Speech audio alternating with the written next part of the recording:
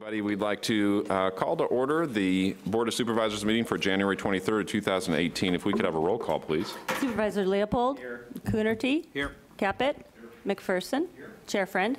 Here. If you'd please join us in a moment of silence in the Pledge of Allegiance.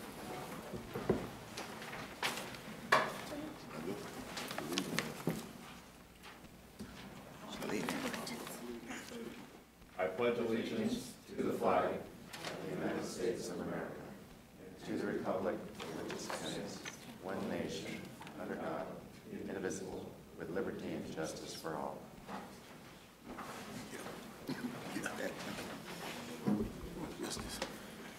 Good morning, Mr. Palacios. Are there any changes or revisions to today's agenda? Yes, there are a number of revisions. Consent agenda on item number 19, there's additional materials. The Santa Cruz City Council agenda report of January 23rd. On item 48 on the consent, there's a correction. The item should appear under the general government heading after number 9. On item number 52, there's additional materials, revised attachment C. There's also an addenda on the consent agenda, item 48.1, which is to direct the county administrative officer in consultation with the Health Services Agency to respond to the issues outlined in the November 12th letter regarding the Mental Health Services Act program, as well as the correspondence from the City of Santa Cruz resulting from their December 5th action at the City Council meeting before the MHSA 3-year program and expenditure plan comes to the board, as recommended by Supervisors Coonerty and McPherson. There's also an addenda, item 52.1, which is to consider the final appointment of Marco Martinez Galarce to the Community Health Center's Co-Applicant Commission as an at-large patient representative for a term to expire December 16th, 2018.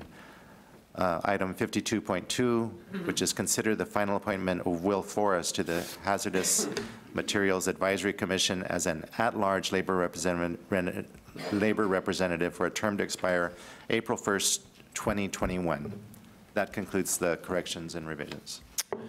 Thank you. We'll now ask board members if there's any items you'd like to pull or to comment on. Good morning, Supervisor Caput. Sure.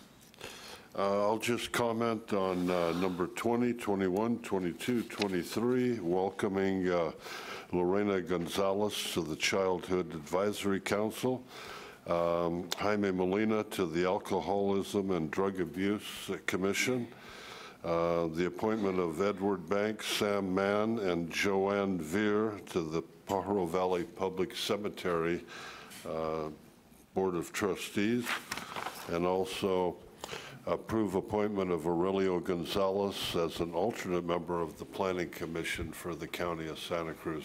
I want to welcome all of them for their volunteering to step forward and helping us out. Thank you.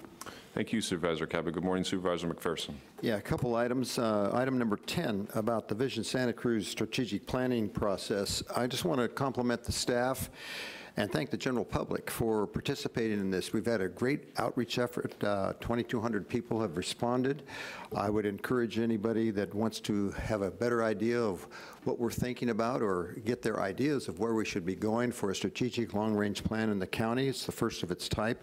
So I'm really pleased with the outreach effort that we've had in the county, and I want to thank the general public for participating as they have, and encourage you to keep letting us know what is on your mind in this process. On item number 32, to accept and file a report on the Blaine Street Jail facility as recommended by the Sheriff Coroner Hart. The work is progressing. This is a fantastic opportunity for women. This is going to open up a facility for them. I think it's supposed to be in mid-February or sometime in that nature. That's going to be a great facility for what we can do for the women who are incarcerated.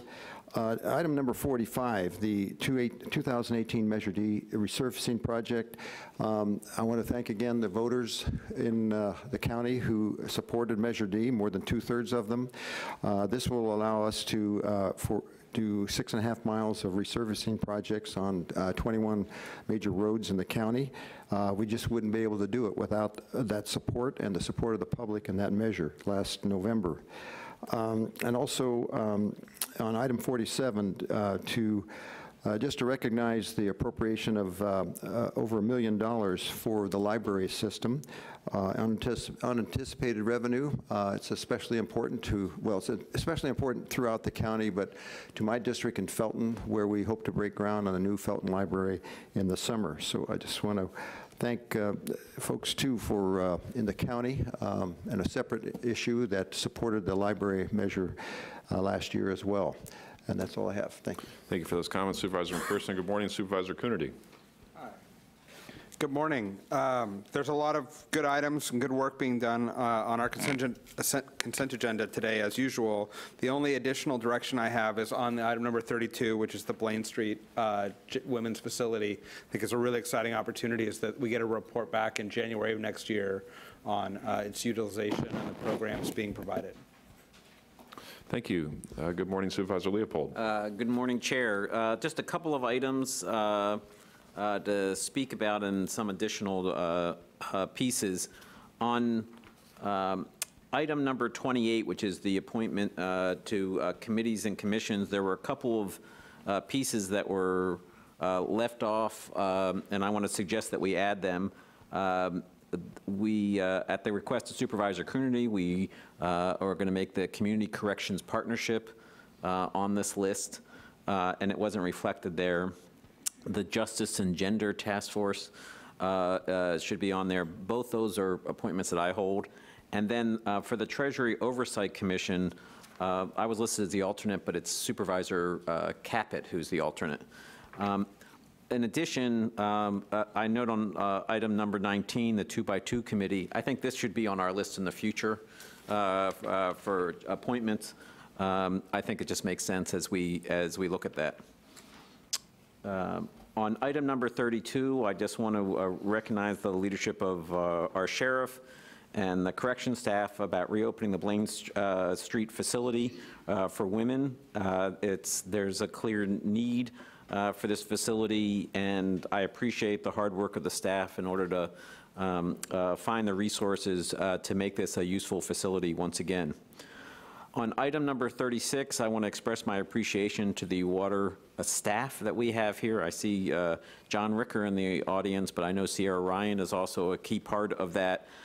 This annual report is a great way of finding out what's going on with water resources in Santa Cruz County, and I put it on my must-read list every year. So also, we have an event coming up on February 1st. That's a collaboration between the county, the local agency formation commission, and the Integrated Water Management Foundation at New Brighton Middle School from 6:30 to 9 o'clock, called Connecting the Drops, Working Together for Water. And the Deputy Director of the California Department of Water Resources is the keynote speaker. There will be a panel discussion about local water management, particularly focused on groundwater, the groundwater sustainability agencies that have formed here. This was a great presentation 2 years ago, and I encourage people to come out. There's a lot we need to know about water, and this is a great opportunity to learn it. So I look forward to the event. I want to thank Public Works and the Health Services Agency for item number 38, receiving this award about the developing a Santa Cruz County Complete Streets to School plan. This is something that we often get asked about, and I'm really excited to see this planning going on, and I think it will have a good impact for the safety of students in Santa Cruz County. And that's all I have. Thank you, Supervisor Leopold. Thank you for the corrections on 28 and for those comments. I'll just briefly comment on item 46. I'd just like to thank Mr. Strudley with Public Works for all of your work on flood prediction, prevention, and mitigation, and I hope that this grant does come through. We'll now open it up for the community. This is an opportunity for you to address us on items on the consent agenda. You would have 3 minutes to address us on items on the consent agenda. Please feel free to line up if you're interested in speaking on the consent agenda. Good morning and welcome.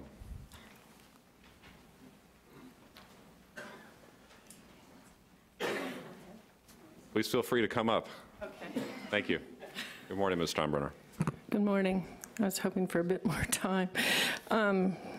Good morning, and thank you. I want to just point out to the board, once again, there are people circling out in the parking lot looking for spaces. There are 15 county vehicles parked in the 2-hour visitor parking spaces this morning. That needs to be changed. I want to comment on item number 10, the Vision Santa Cruz. I did take the survey, but no one else in my home was able to take the survey at home because only one survey was allowed per IP address. So none of the other members of my family were able to do that. And I think that's something that needs to be addressed. Item 12, I see that you're going to be looking at how the board supervisor meetings are structured. And I would hope that there would be some evening meetings included, especially when there are key public hearings to be held, and that the county could consider some Skype or some sort of teleconference ability for the public who are out working to be able to participate in your meetings when there are key issues that they're interested in participating in, but cannot take time off work to attend your 9 a.m. Tuesday morning meetings. Item number 18, I am happy to see that you're keeping on top of the UCSC growth agreements that were worked out legally in 2008 but have not been upheld. And I really want to make sure that the county and the city are watching UCSC and making sure that they address the huge impact that they're having on our county's housing by not providing sufficient housing on campus and addressing the water issues. Number 27, I want to address the Treasury Oversight Commission. There is still no one as the alternate for special districts. When Chief John Jones was released from the Apostol Selva Fire District, there's been no one to replace him, and I hope that that happens soon. Number 36, I again also want to make public the Connect the Drops event and hope that that will be well attended and that the public will have the opportunity for a public question and answer, not merely disseminated into the noisy conditions when everybody has to go around and ask questions at tables. Item number 45 has my biggest concern because in the roads for Measure D, there are 0 in District 4 that are on the list that I saw in the documentation, and I want to know why that is. No road improvements in Measure D plan for your district, Supervisor Caput. That concerns me. And item 47, the library, Measure S. Again, I see $5 million for the Live Oak Library Annex that is really a community hall, not a library. Thank you, Ms. That's Steinberger. deceptive. Thank you. Thank you. We welcome other speakers on items on consent.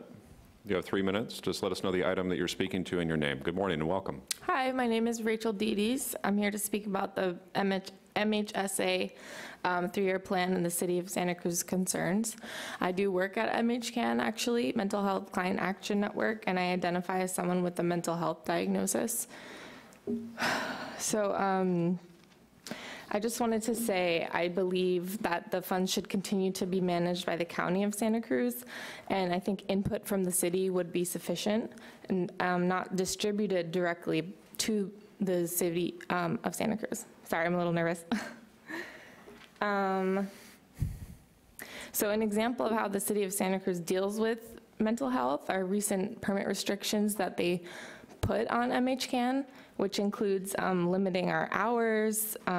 We totally had to eliminate the food pantry and limiting the number of people who can actually receive services from MHCAN every day. So those are some of the restrictions that they're placing on one facility that's helping a lot and supporting, a lot of citizens of the city of Santa Cruz. So thank you for listening. That's it. Thank you. Good morning, welcome. Good morning, my name is Sherry Peterson, and it's concerning the MHCAN issue. Well, I've been going there since it started, probably 25, 29 years ago. It's helped me immensely. I studied in Cabrillo and filed reports at MHCAN. I've put together camouflages of my children and sent personal Christmas cards. I've become an artist and a poet at MHCAN. I've learned the tools that I can live with because we're given our hidden illness that is held against us. We're also given a mental brilliance that is unimaginable. So we're a wealth of creativity. If it wasn't for MHCAN, I'd be dead right now.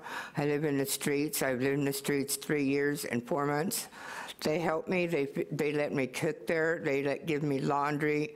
I can do my laundry there. I can rest there. I can watch TV there. I go to a lot of classes because they're helpful, meditation, yoga, all kinds of classes, karate to teach you how to defend yourself. And I ask you to give us the funds that the millionaires set aside how many years ago, and just release those funds to people like us that are struggling. And you should think about MHCAN as really a wonderful place that helps a lot of people, and open the count to more than 50 and the hours to more than 2 p.m. because I'm depressed when it's time to go home. I want to be there with my friends because we love each other. Thank you very much. Thank you for taking the time. Good morning and welcome. Good morning. My name is Helen Bradley. Excuse me. I'm 72 years old, for one thing, and MHCAN, I've been going there for about 11 to 12 years now. And MHCAN has made me a person. I'm a human being now. I know who I am. They have groups that has really helped me. Food. I was a diabetic. I'm no longer diabetic due to the pantry that we had that has been taken away from us. And but I still receive a little food that helps me.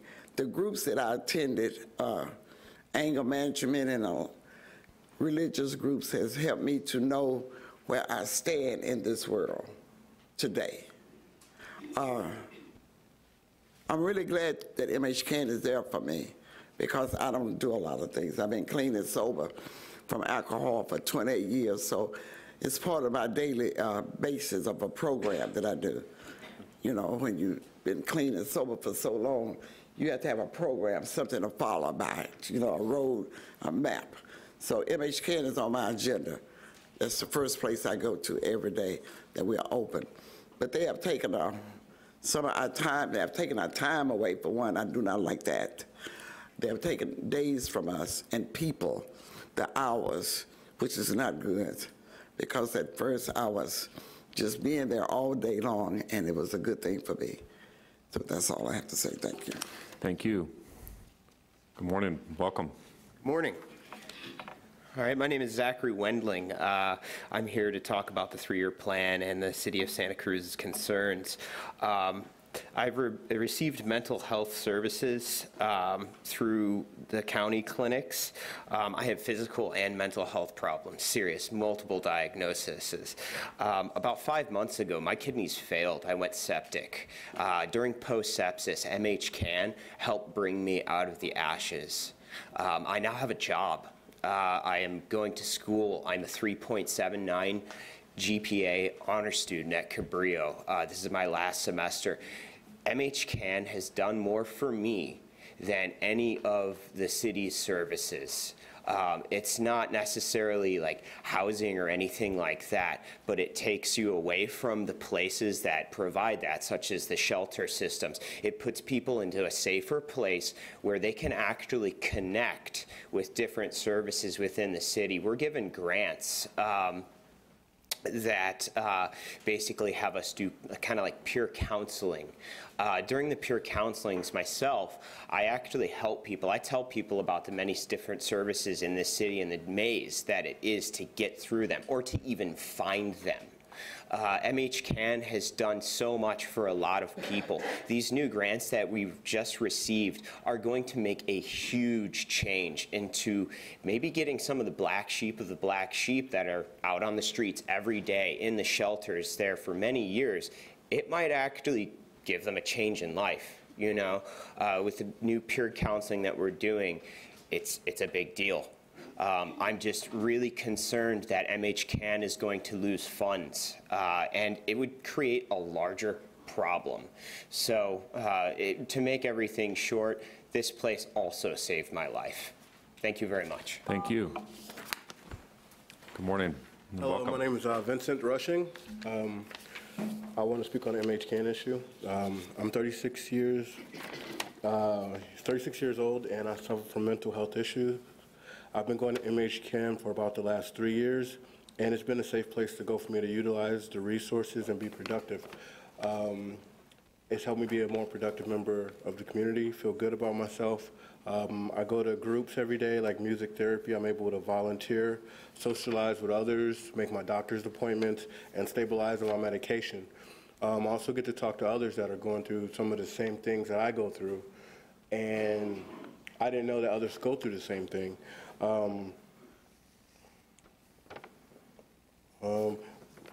And I just want to, yeah, that's it. Thank you. Thank you. All right. Good morning. Welcome. Thank you. My name is Miles Randall. Speaking up for behalf of MHCAN. I have spent some time in other programs. They were not that supportive. When I first came to MHCAN at that time, it had blessed and cared for. I had had so much support and abilities to grow and learn and have recovery.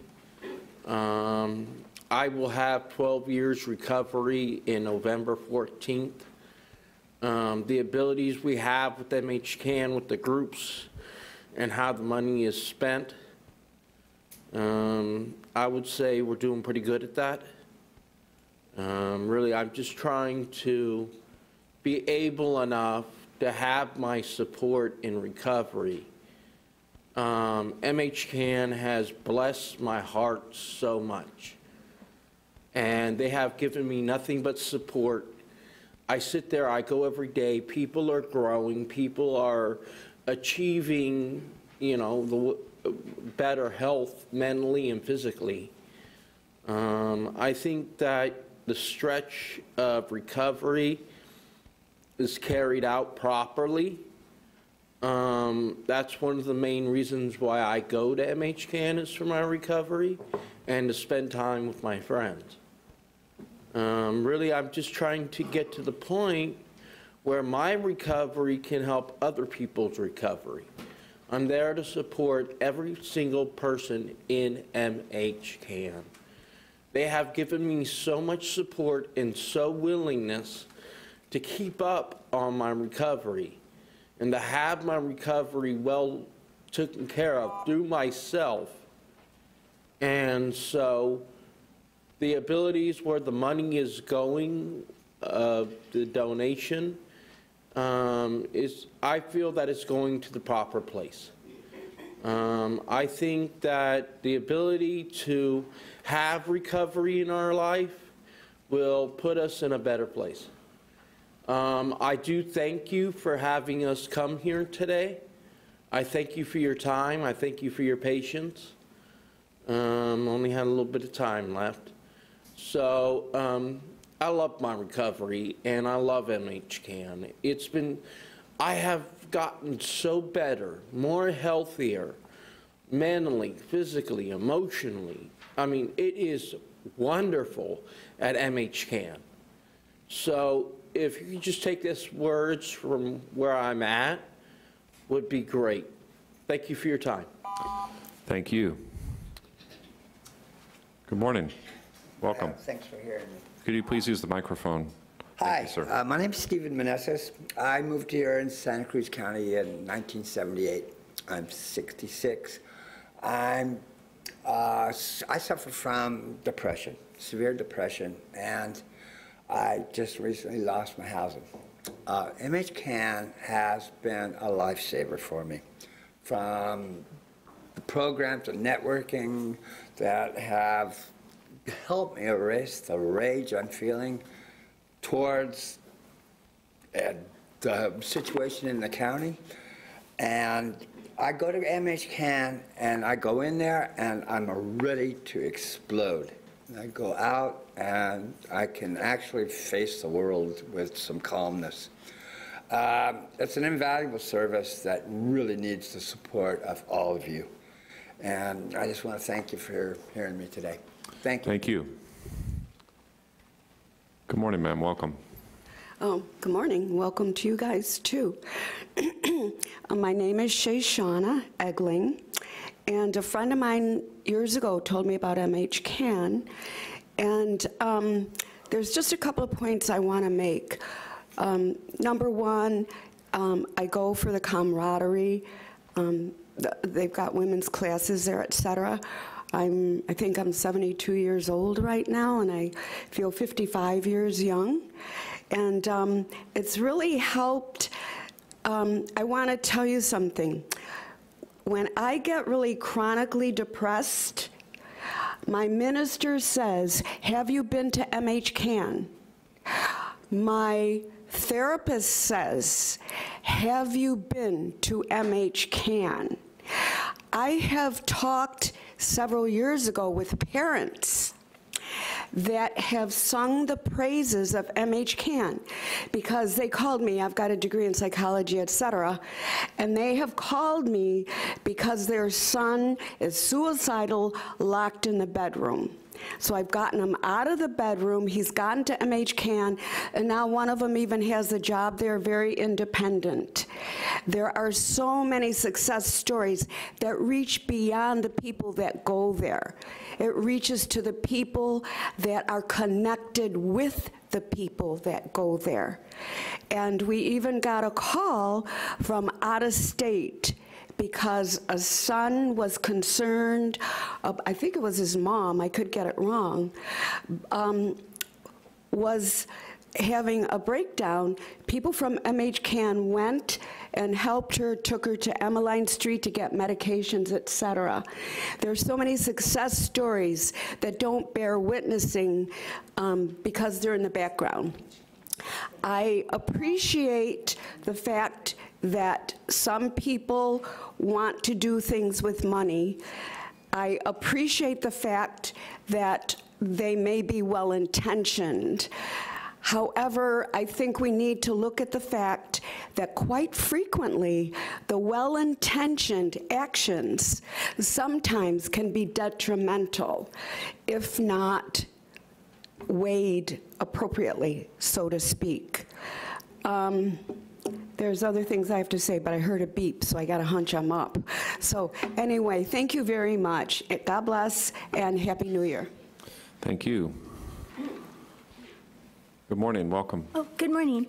My name is Sarah Leonard. I'm here to speak about the Mental Health Services Act 3-year plan. I am the executive director of MHCAN, as well as I'm someone who in my lifetime has been diagnosed with all of the 3 severe mental illnesses of schizophrenia, bipolar, and major depression. Mental Health Services Act funds support many important programs, and any choices about how to change funding should get public input by those who are directly affected, which is actually part of the written language of the Mental Health Services Act itself. It is important to keep funds in reserve to continue to fund existing programs, as the county has been doing. Funds should continue to be managed by the County of Santa Cruz with input from the city, but not distributed directly to the City of Santa Cruz. An example of how the City of Santa Cruz has dealt with MHCAN and with mental health are the restrictions that we have upon our business that no other business that I can think of in the City of Santa Cruz has, that I view as discriminatory. And also the process in dealing with the city versus in dealing with the county, as someone who myself is diagnosed with quote-unquote severe mental illness. And dealing with the city, in my experience, was degrading, and I was treated in a discriminatory fashion one-to-one, personally, and people rolling their eyes when I spoke and talking to me as if I was lesser. And that just right there shows you that there should not be in charge of more mental health funding, in my opinion. The county has always treated me with respect as a one-to-one human being. They have never rolled their eyes when I've spoke. They have never spoken to me in a derogatory fashion. And that is not true of the city people that I have dealt with. And that the personal is political, to just use a phrase from my activist days in college. And that's all. Thank you. Thank you. And MHCAN, someone asked me to say what it means. MHCAN is Mental Health Client Action Network. Thank you. Thank you. Other comments on the consent agenda? Good morning, welcome. And hello, everybody. MHCAN's hearing actually from people who benefited from this program is very impressive, and I thank you all for coming. An image comes to mind related to this of a doctor in his smock, and he's got his clipboard, and it says, "Feeling sad, depressed, you may be suffering from capitalism, symptoms, unemployment, poverty," and there's a whole list of things, and I think it's totally related to the injustice and inequitable distribution of wealth in this capitalist society. Speaking of money, item, I guess it's 9C on Homeland Security, over $2 million. I've seen over the years Homeland Security grants, and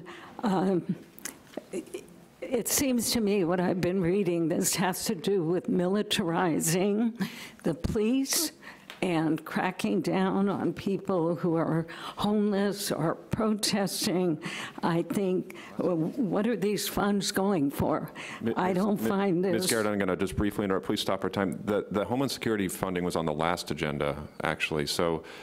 Oh, yeah, not today. Yeah, it was on 2 weeks ago. That's okay. Yeah, but please, I want you to still have your time. That's why we reserved your time. Okay, so there are items thank you, on this agenda, please. 9C. 9 is the CAFR and single audit report for the fiscal year ending June 30th of 2017. The Homeland Security pass-through. Yeah, okay, so it's not 9C, but please But continue. maybe Yeah. that seems to be part of it. Anyway, I feel that it is actually a detriment to the county to be accepting money from Homeland Security with what it's really doing. Items also on the library, item 47, I think that's a misuse of funds. Libraries should be for books, not annexes, not Wi-Fi hotspots, which actually endanger the library patrons with all the radiation. Misuse of funds. Number 31 and 32 under the category of public safety and justice. Talks about electronic monitoring for inmate management and tracking. There's already too much of that, and this, again, radio frequency ID, there's money, again, going towards things that are actually harming the public, but it's under the guise of benefiting the public. I think that's also a waste of money. As you can see from the people here, we have real needs for homes and employment and parks, et cetera, in our county. That's where the money should be going. It's very disheartening to me to see and read where the funds are going to actually harm people instead of help them. Thank you. Thank you. Good morning, sir. Welcome. Good morning. My name's Steve Coombs. I'm a client of MHCAN, have a mental illness, and I wanted to speak on their behalf. About 5 years ago, I started going to MHCAN. They offer food, groups, which I take advantage of about 4 days a week, do about 4 groups a week. I've been able to get off the streets with their help, so it's a really important resource for me. I can't say enough about Sarah and the staff there. They treat you well. All the groups are run well. And I just wanted to offer my support to MHCAN. Thank you. Thank you. Good morning and welcome for consent. Good morning. Hi, my name is Tina Hawkins, and I am also here to speak about the Mental Health Services Act Fund. It's very short, but I would like to say funds. In my opinion, funds should continue to be managed by the County of Santa Cruz with input from the city, not distributed directly to the City of Santa Cruz. And I'll just talk just briefly about my own experience with MHCAN. I've been there almost 4 years. I'm a peer support worker, I'm outreach. I do outreach, I'm the outreach worker there, so I go out in the community and help get services for people and get them, help them get housing, get them on, help them fill out applications, help them get on Medi-Cal, get any type of funding, let me see, SSI applications, any type of thing, sitting in offices with them, taking them doctor's appointments, driving them places, and just sometimes just sitting and talking with people and being a companion, and just there's a lot of sitting and talking one-on-one, peer support.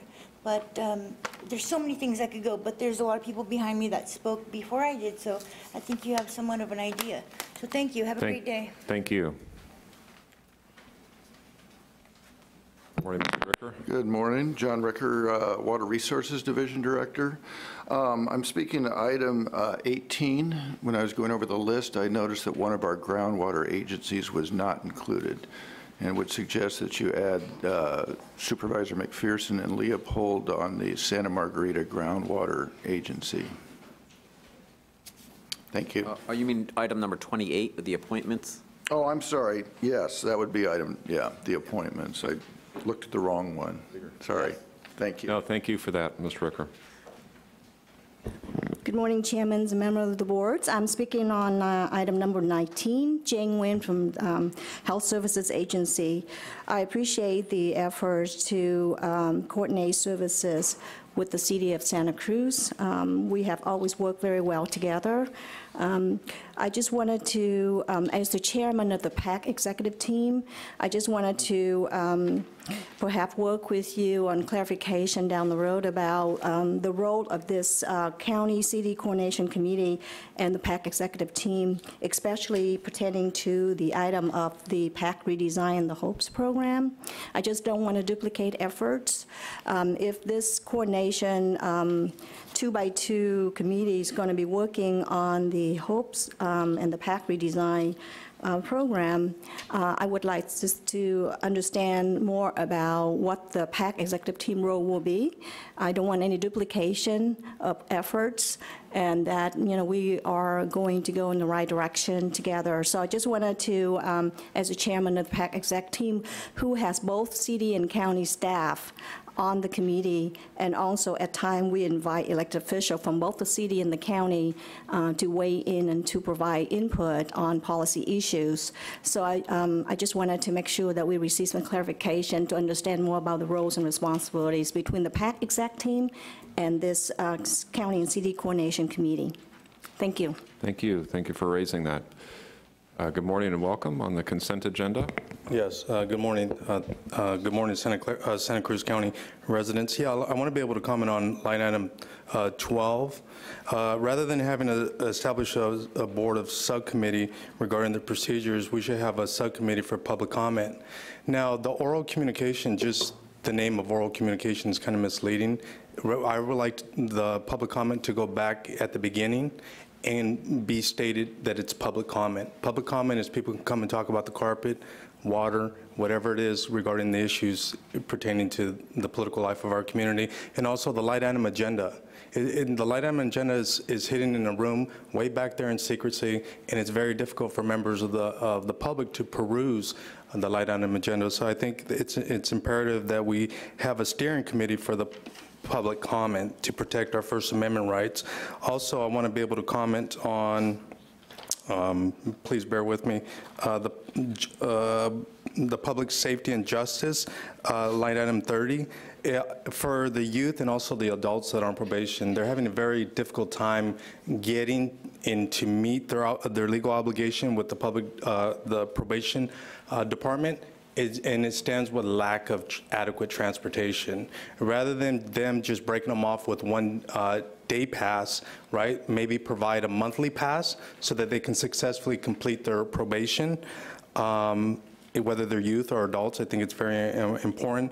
Also, I didn't have a pen to mark it down, but line item 37, when it comes to the human resources and service administration, you know, like I said, I suffer from PTSD. I can't get adequate treatment over there at the mental health facility in Emmeline, and also my brother, and dealing with his PTSD. So, and dealing with the GA office, you know, the issues over there that we're having in terms of keeping these political agencies accountable, in terms of them just coming at it right, where the social policy benefits members of the public, not adversely affect them, and not making them jump through all these loops that's just oppressive, and not sitting down and having community involvement and having a dialogue with members to shape the policies that affect them.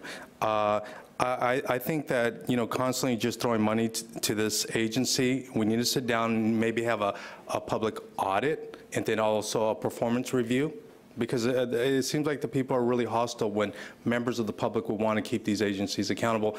And we're there with good intentions. We're there because we want a better political life. And the people that experience these agencies, it's important that we all work together, because there's mounting tension that threatens the political and social order. Thank you. Thank you. All right, we'll bring it back to the board. Is there anybody else that'd like to address us on consent? Jack, are you going to come up? Yes. Please, just name the item that you'd like to speak to on consent. This is Jack Schultz. Good morning. Thank you for doing all this work and listening to all this. I have just something briefly to say about item 50. Essentially the Airbnb ordinance. Oh, that's actually going to be on the regular agenda, so. Oh, I'm sorry. Just, if you wait a little bit of time, we'll get to the regular agenda. We're still on the consent agenda. Excuse me. No problem. Seeing nobody else, we'll bring it back to the board for action on consent. I would move the consent agenda as amended. We have a motion from Supervisor Leopold, a second from Supervisor McPherson. Yes, Supervisor Coonerty? I just wanted to respond to Director Nguyen's comments. First of all, to all the folks from MHCAN, thank you for coming today. It's very helpful for the board to hear your stories and to hear how this organization is helping you. This is the City Council unanimously sent us a letter asking for information. This is us responding to that letter. There's no policy decisions being made today or funding decisions or anything else. It's just trying to give the City Council the information they want, but your testimony was really helpful for us to understand the value of this program. And then for Director Nguyen, the city recommended a 2x2 committee. It's been meeting for about a year. It's just to coordinate and share information between the city and the county as it relates to issues, at least in North County, around homelessness. It wouldn't supersede or interfere with the PACT program. It's a really information sharing and coordination committee. I just want to confirm that the clerk got all the amendments that were there. You comfortable with all the changes to the boards and commissions? Yes, except on item number 28, there were corrections that you mentioned about were 2 advisor groups that were having? The Community Corrections Partnership and the Justice and Gender Task Force. That for the Treasury Commission alternate Supervisor Caput, and it was Mr. Ricker pointed out that Supervisor McPherson and I are both on the Santa Margarita Groundwater Sustainability Management Agency. Got it, thank you. Thank you. So we've got a motion and a second for the consent agenda as amended. All those in favor? Aye. Opposed? It passes unanimously. We'll now move on to oral communications. This is an opportunity for members of the community to address us on items that are not on today's agenda but are within the purview of the Board of Supervisors. You'll have 3 minutes. Good morning. Welcome back, Ms. Garrett. Hello, everyone, again. I want to urge the doctors and scientists on the county, with the county, to sign on to this 5G appeal. And just briefly, scientists and doctors warn of potential serious health effects of 5G. I think it's about 180 scientists from 36 different countries are calling for a moratorium on the rollout of the 5G microwave emitting technology that is being pushed through. And we already have 4G, 2G, 3G, 4G, Wi-Fi, and other sources of radiation harming people. So I'm going to make copies of this. There are many scientists and doctors from the United States as well who have signed on.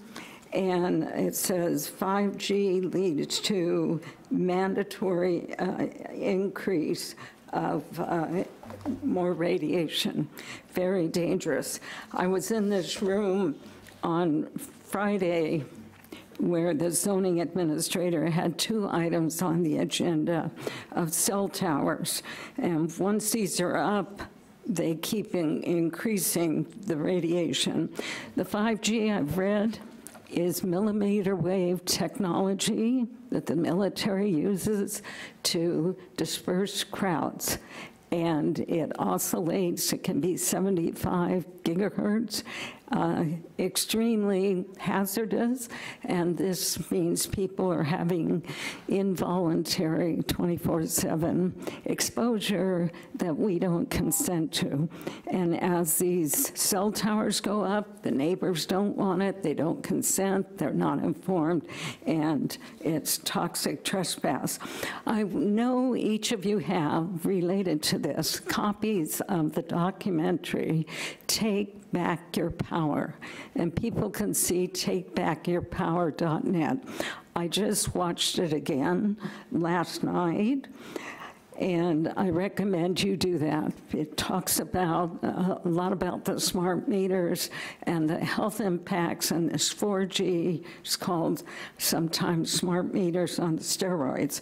In that documentary, you'll see Ginger Fauver, in which she describes her son's brain cancer death while a student at San Diego State University, where there was a huge cell tower. She found a cancer cluster there when she looked into it.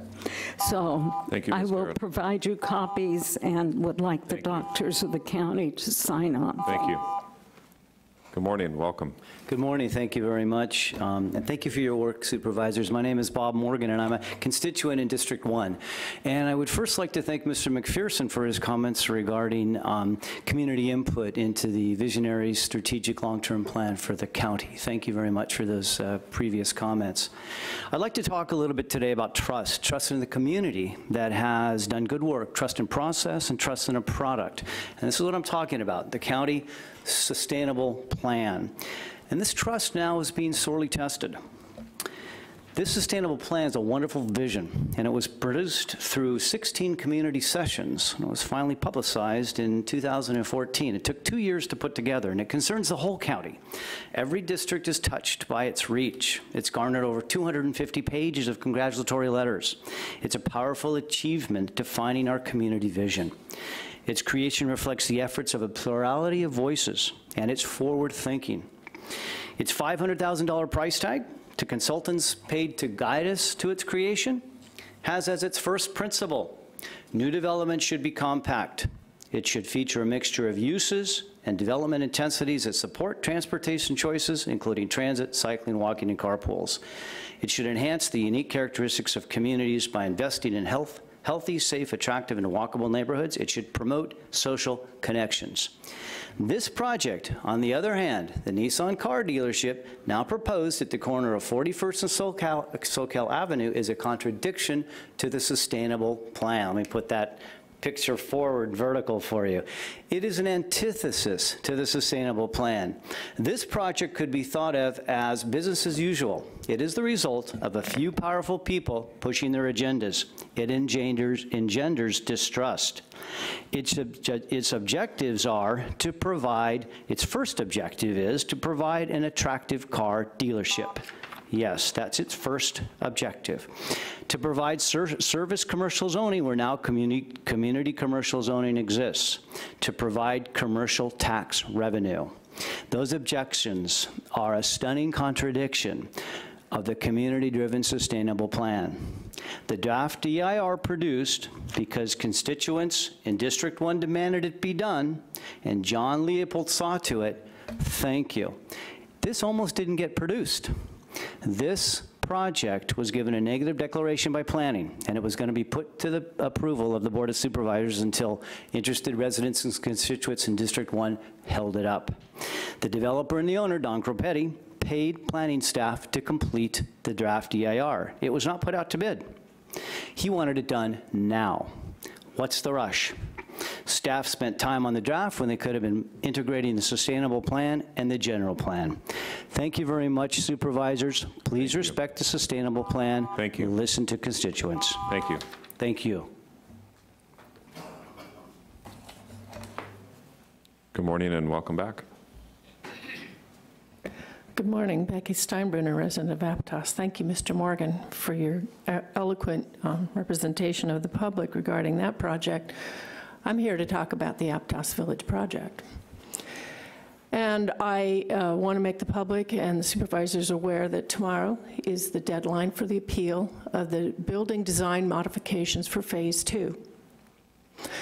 The signs for that application were hidden at the construction site. One was behind an outhouse, and the other one was way back in the project where you had to trespass to go see it. Nowhere on the signs is there anything about the December 22nd close of public comment. I found out happenstance that day, 3 hours before the comment period was to close. I tried to contact planner Randall Adams, which is the only source of information given on the sign. He was not available. No one from the planning department has been available to provide me with any information on these modification changes until last Thursday, after the application was approved. I met with Wanda Williams and a couple of other residents as well. She had no information on the project, really, to answer our questions. She has a list of 12 questions from that meeting. She said she'll try to get us the answers by next Thursday, this Thursday. That will be after the appeal deadline is passed. Now, I am considering filing an appeal. I could probably scrape together the $800 to go to the zoning administrator, which would be Wanda Williams, and I could probably appeal her decision because I know what her decision will be. She'll wave it on through, just like you have on former appeals that I brought where the substantial changes were immense in 2015. I could probably scrape together the $1,200 to appeal it to the Planning Commission, and I might get a better ear there. They might watch the video that I took on December 22nd, showing there were no signs available to the public, and showing that there were signs placed after the December 22nd appeal comment period ended, put up in a public site at the Trout Gulch. Those were put up after the December 22nd date, and I have that on video. Ms. Williams had not watched that video last week when we met her, and probably nobody would at the ZA. Maybe the Planning Commission would, because they're citizens. Maybe I could scrape together the $1,800 to come before you again, but I know what the result will be. Supervisor Friend, you've not answered my emails asking for a community meeting. You have not responded to me going to your constituent hours last week and asking for a community meeting. I came with a letter yesterday. Please. Thank you. If I do not appeal, it will be a conscious decision because I have found another way to maybe get a better result than what the local government offers citizens. Please. Thank you. Please. Good morning and welcome. Good morning. Happy New Year. My name is Brenda Chadwick. I've appeared before you many times. I'm an advocate for the smaller cannabis cultivators, long-term heritage farmers in the county. I know that this is something that you're going to be taking up in the next, I believe, month. And I want to encourage you to remember that when this all started with the C4 committee, that the goal was to cast a wide net and bring people in. make sure that the black market is eliminated, make sure that there are regulations that our county and our community stand behind, no preservative, no pesticides, organic, safe medicine. Now, I know a lot of that has changed, but that's still, I think, the focus that we need to have. The other part is that as I've been following this, there seems to be an emphasis on larger businesses. And I don't really think that works in Santa Cruz County. We're the second smallest county in the state. We need to focus on smaller specialty cottage cultivations. That, I think, fits more with our community.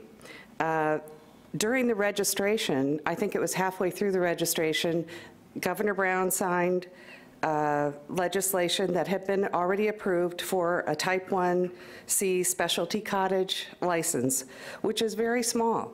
And for instance, for indoor, it's up to 500 square feet. I don't know that we need to go up to 500 square feet, but maybe we go up to 200 square feet so that people who have been producing cannabis for our local dispensaries have the opportunity to stay in business. It's something that they do in their home. It would fit in under the home occupation ordinance that the county already has. The other, I personally have a 100 square foot garden because I wanted to stay within the guidelines as much as I possibly could. And that 100 square foot garden is half my income. But even though I fall under guidelines for a personal medical garden, I'm not able to sell to the local dispensaries anymore. So I hope you keep that in mind. I'm going to keep coming back with it. I think it's very important. I'm excited to see what the responses are to the comments that were on the EIR. Thank you so much. I'll see you this afternoon. Thank you, Ms. Chadwick. Good morning. Welcome back. Morning. Jeff Nordahl, yes, and what she said, I agree with that. So I just want to say that, yeah, I'm speaking about cannabis and just want to let you guys know that I came to this, started interacting with the county, trying to get some clarity, could see it's a complex issue.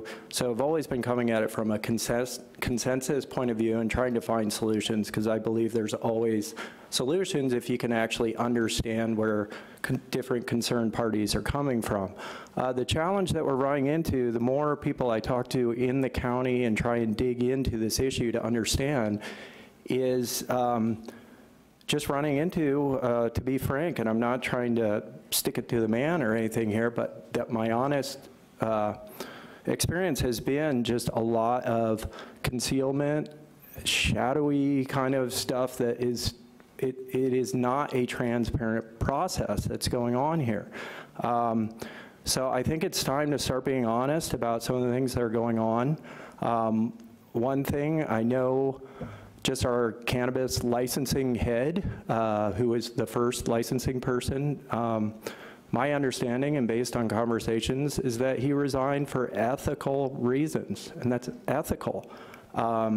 He didn't feel comfortable collecting funds from people in the mountains where it actually seemed there was actually an effort to actually ban the very people who are paying into the system.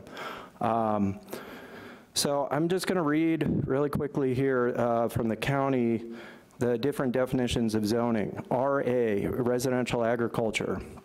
And it says a use is small-scale agriculture, greenhouses, and wineries. I'm going to read from TP, timber production, growing, harvesting timber, forest products, and agriculture. Special use, uses allowed in RA. So those all seem to be in line with what we're proposing as far as cannabis cultivation. Barbara was speaking about the cottage license the state's put forward. That's at 2,500 square feet of outdoor or greenhouse. And just for the fun of it, I have a I just went on GIS this morning and pulled up a bunch of parcels in Bonnie Doon, but this actually translates across Corralitos, Aptos, and other areas. Here's one 36-acre parcel in Bonnie Doon. There isn't, it's TP. There isn't one single tree on it. It's all grapes. And I put a little dot on here. That is actually to scale what 2,500 square feet of cannabis would be. And people, I know in that region and other places, are screaming that forests are going to be clear cut and such. But right here we have Thank you. vineyards. So anyway, Thank you. Please be fair to this legal Thank you, Mr. agriculture product. Thank you. Welcome back, Mr. Schultz. This is for items not on today's agenda. Hello, sorry for my mistake before. Good morning again, I'm Jack Schultz. I'm here primarily just to show support for, I guess it's item 50, your new regulations about, I think of it as Airbnb, but shared housing. You've done a lot of work on it. I don't really agree with everything in it, but it seems to me like it's the best that we can hope for. That's really all I'm here to say for, but I think, but I take the advantage to say something else. One of the words in there, in the ordinance, is that we grandfather in people. It happens that I benefit from that. I grandfather in. I can be an Airbnb person if I wish. The concept of grandfathering it's very difficult. I don't think anyone could easily solve how to judge items, public policy, on a merit basis rather than some broad-based rule like as of a certain date. Many of you know that I specialize in solving unusual structural problems in water systems, rainfall, and things like that. And I often get calls from people who have been red tagged for various reasons, and usually for darn good reasons. And I often won't take the job because I don't think it should be fixed. But I guess I'm recommending that you somehow form a very independent commission, because it'd be one hell of a difficult job, to consider in things such as the Airbnb or planning in general, to consider a commission that somehow evaluates applications on merits rather than on an arbitrary rule of a certain date. I hope you can do that sometime. I know it'll be difficult, but we need to get away from rigid rules because so much is changing. And I think rigidity, even though I happen to benefit from it, is not valuable. Thanks a lot, guys. Thank you, Mr. Schultz. Again, this is public comment. Yes, thank you. For you, I didn't call it oral communications. It's public comment. Yeah. So, Thank you. Thank you for considering that. I do appreciate your leadership. I want to be able to remind Santa Cruz County residents what it is to be a good flag-waving historic. So this is the flag of 1776, so I want to wave that. But I want to be able to share with members of the public real quick my latest books that I'm reading. Community Justice, really great book, has a plethora of wonderful information just on community justice. I love to read. Also, I'm reading How to Win an Election, right? This is really great because the American public is looking for strong leadership that's going to be really sensitive to the needs of the public. And Aristotle talked about rule will show the man. How we rule shows the individual, right? And I noticed throughout Santa Cruz County, a lot of these political agencies are imposing arbitrary rule, which is shocking. It's just baffling. And we see this arbitrary rule, and it frustrates the American public, whether it's a legal community, the DA's office, the sheriff's department, right? Just this arbitrary rule where they just bypass community justice, the due process and equal protection clause, and no one is being above board. It seems like everybody wants to protect and chase after the market-driven values. When we constantly relinquish our humanity for the market-driven values and turn a blind eye to our class struggle, it's bad for all of us. And I want to be able to say to identify with one's neighbor is the beginning of love, right? For the administration of justice is affairs of everyone, right? The suffering of a large number of people cannot take place within a society without the impairing of the effectiveness of the whole. Countervailing values sometimes outweigh the obligation to obey democratic laws. Ecclesiastes 7:7 talks about surely oppression destroys a wise man's reason, You know, the rebellion in the jail. I don't appreciate the Senate told just nothing but a bought-out, shut-out newspaper, just throwing the American public. The people in the jail are speaking out. They're tired of the humiliating strip searches that are going on in the jail. They're tired of the inhumane and demoralizing living conditions in the jail. We have to take care of the least of the brothers and try to uplift them. They are standing up for their humanity. And the social conditions have to improve. We're not asking we're asking for economic amelioration in the jail so that the people are able to enjoy their humanity. They're rising up and they're standing up, and like I said, it's part of the American public. These are Christians that are not being respected, right? The chaplain needs to be fired. He's just passing Islamic information, and these are Christians. These are Christian in the county jail, and he doesn't want to provide them with kosher diets. He doesn't want to provide them with Christian Bibles, and it's frustrating because the people find it very hopeless. And when men band together, there's power. Thank you. Thank you. Is there anybody else for oral communications, public comment that'd like to address us on items not on today's agenda? Good morning. Good morning. My name is Sandy Caleri, and I thought that the hearing for the Airbnb was going to be at 9:30 this morning. Apparently, it's not until 1:30. That's correct. It's a 1:30 scheduled item, and it has been agendized as such since we put the agenda out on Thursday. So does that mean that I would speak at 1:30 Yeah. rather than today? Okay, thank you. Thank you. Is there anybody else for oral communications? Seeing none, we will go on to our regular agenda. Also note that immediately after this item, the board will take a short break in advance of the 10:45 scheduled item for Zone 7. So item 50, the first item on our regular agenda is a continued public hearing to consider amendments relating to the accessory dwelling units, including proposed amendments to the county code sections 12.02.020, 13.10.312, .314, .323, .418, .446, .554, .611, and .700, and 13.20.061, 107, and 108, and 18.10.104, to accept the CEQA determination and take related actions as outlined in the memo of the planning director. We have a resolution of the submittal to the Coastal Commission, a clean version of the ordinance, a strikeout underline of the proposed coastal ADU ordinance, a clean version of the proposed non-coastal, and a strikeout underline of the proposed non-coastal, the CEQA notice of exemption, the Planning Commission staff report, and a resolution of the Planning Commission from January 10th, 2018. Good morning and welcome. Good morning. Thank you for that very thorough introduction. So this is a continued public hearing this morning. We were last here on December 5th discussing this item, and your board directed staff to return to the Planning Commission for report and recommendation on certain items that had changed since the last reviewed by the Planning Commission for their discussion. So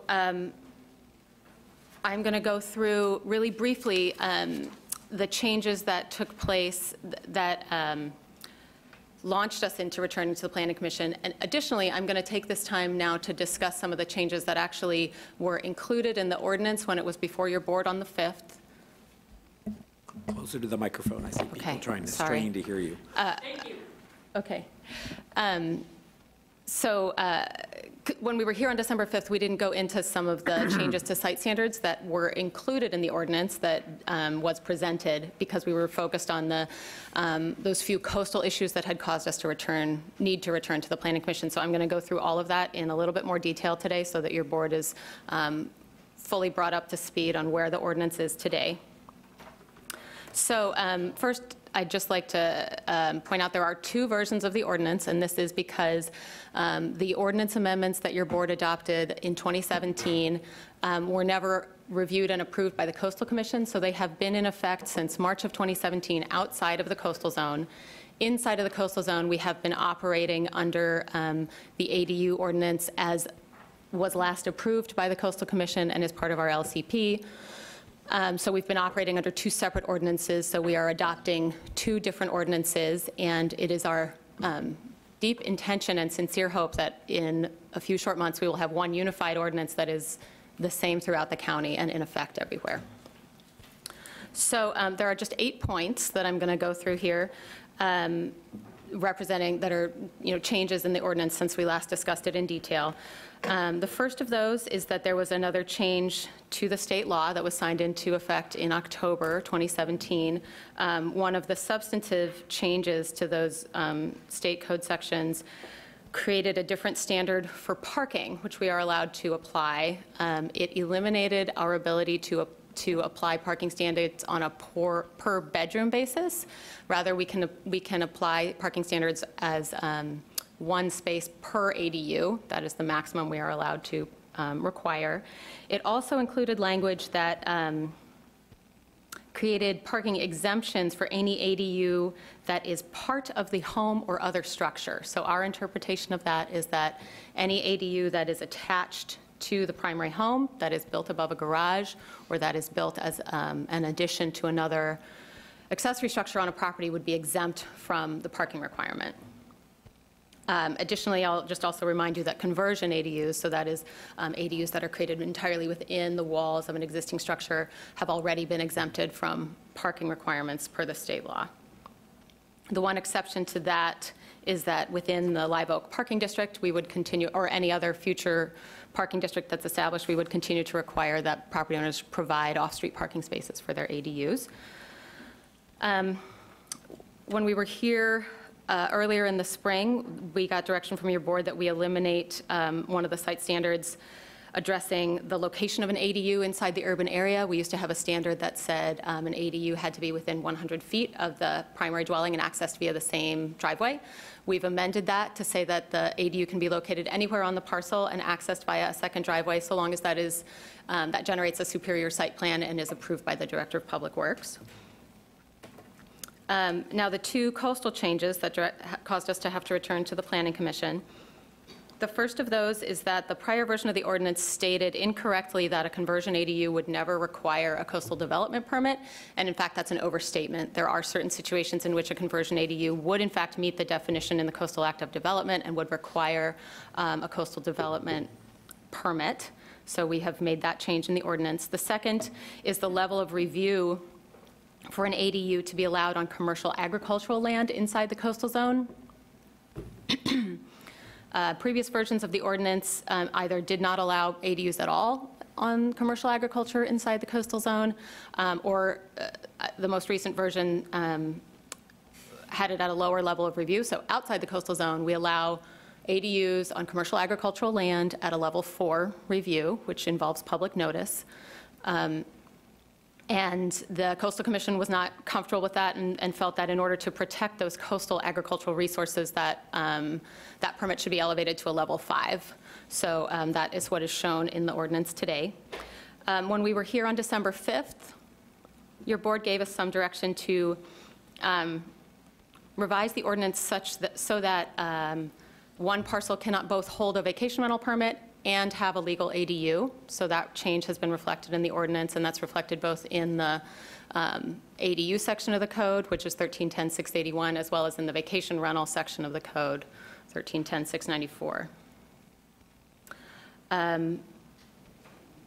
Based on recommendations from the Planning Commission, the proposed ordinance that's attached here reflects a change to the manner in which height is measured. You may recall that for the last year, we've been operating under a standard of average height outside the coastal zone for certain ADUs, and that standard has been a bit hard to implement and explain to the public. So we have, with the Planning Commission, we are recommending that we remove that average height standard and instead replace it with a standard for the exterior wall height that's easier to measure, it's easier to explain and implement.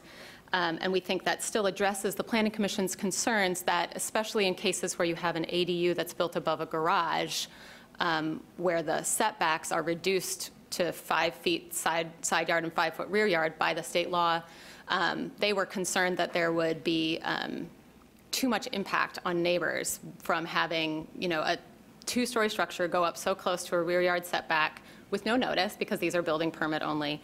And so they wanted to find some way to mitigate the design and the height of those structures. We think this is a good compromise to measure the exterior wall height. And at the most recent hearing, the Planning Commission voted to recommend a 20-foot exterior wall height. The prior version of the ordinance included a 22-foot exterior wall height, which 22 feet is the exterior wall height that's used for two-story structures in the Pleasure Point Zone District. So we feel that's a standard that has been vetted and used already somewhere in the community. So your board can choose to select 22 feet as the exterior wall height or 20 feet as is currently reflected in the ordinance. Then just the last two things, some clarifications were added to the code about Pleasure Point to address that same standard of differences in height and setbacks for ADUs above garages. And then lastly, the table in 1310-323 that shows the site and structural dimensions has been reformatted to make it easier to read and utilize. So our CEQA exemption was prepared in consultation with the environmental coordinator and utilizes the statutory exemption that's available for ordinances about ADUs that flow from state government code sections 65852.1 and 65852.2. That notice of exemption is attached to your packet. Based on correspondence with the Coastal Commission prior to the December 5th hearing, we believe this ordinance is in compliance with the Coastal Act, and it is our intention and hope that it will be approved by the Coastal Commission when we submit it to them. Our next steps are to, following action by your board today, would be to submit the ordinance as approved or amended by your board, as well as the amendment to the general plan and LCP that your board adopted in February of 2017 to the Coastal Commission for their review. And our intention is to have that be on the Coastal Commission agenda either in March or April. And so the ordinance that is adopted by your board will be in effect outside the coastal zone 30 days after approval, and it will go into effect inside the coastal zone immediately upon approval by the Coastal Commission. And at that point, we will, when we have one unified ordinance, we will be able to launch our public outreach campaign and publish our public guidance documents. So with that, our recommended actions are that your board reopen the continued public hearing on this item, accept the CEQA notice of exemption included as attachment F, adopt the resolution directing staff to submit the ordinance amending the county code inside the coastal zone to the California Coastal Commission, adopt the ordinance amending the county code inside the coastal zone in concept, attachment B, and adopt the ordinance amending the county code outside the coastal zone in concept, attachment D, and direct the clerk to place the two ordinances for second reading and final approval on your next available agenda. And I am available for any questions, should any remain. Thank you for that detailed report. Are there any questions from board members? Supervisor Leopold. Thank you, Chair. I just had two areas that I wanted to talk about. The Pleasure Point standards. From my reading of this, it really has to do with, in the Pleasure Point district, it was requiring setbacks of those second stories that in the area of ADUs, we're not going to require that. And then I couldn't exactly talk about, figure out about the floor area ratio and how that's affected by this all. Because one of the trade-offs that was discussed as part of the Pleasure Point plan was you could, if you step back the second floor, you could have more space on the first floor and have a higher floor area ratio. So I'm just trying to understand exactly what the difference is that we're proposing here. So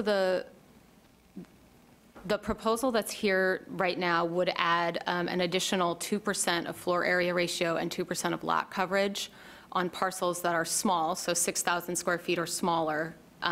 If they add an ADU, they would be able to go up to 52% or 40 of FAR or 42% of lot coverage.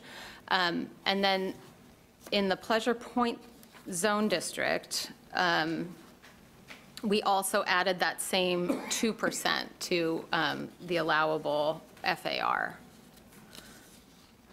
Well, the lots in Pleasure Point are quite small, right? We don't have 6,000 square foot lots, and the community has been supportive of the idea of taking up more of the space on the ground if they can reduce the size of the second floor to allow sunlight and other pieces. Mm-hmm. And I'm just trying to get a sense of what the practical effect of this. If these are conversion ADUs, then they don't really add to the FAR, correct?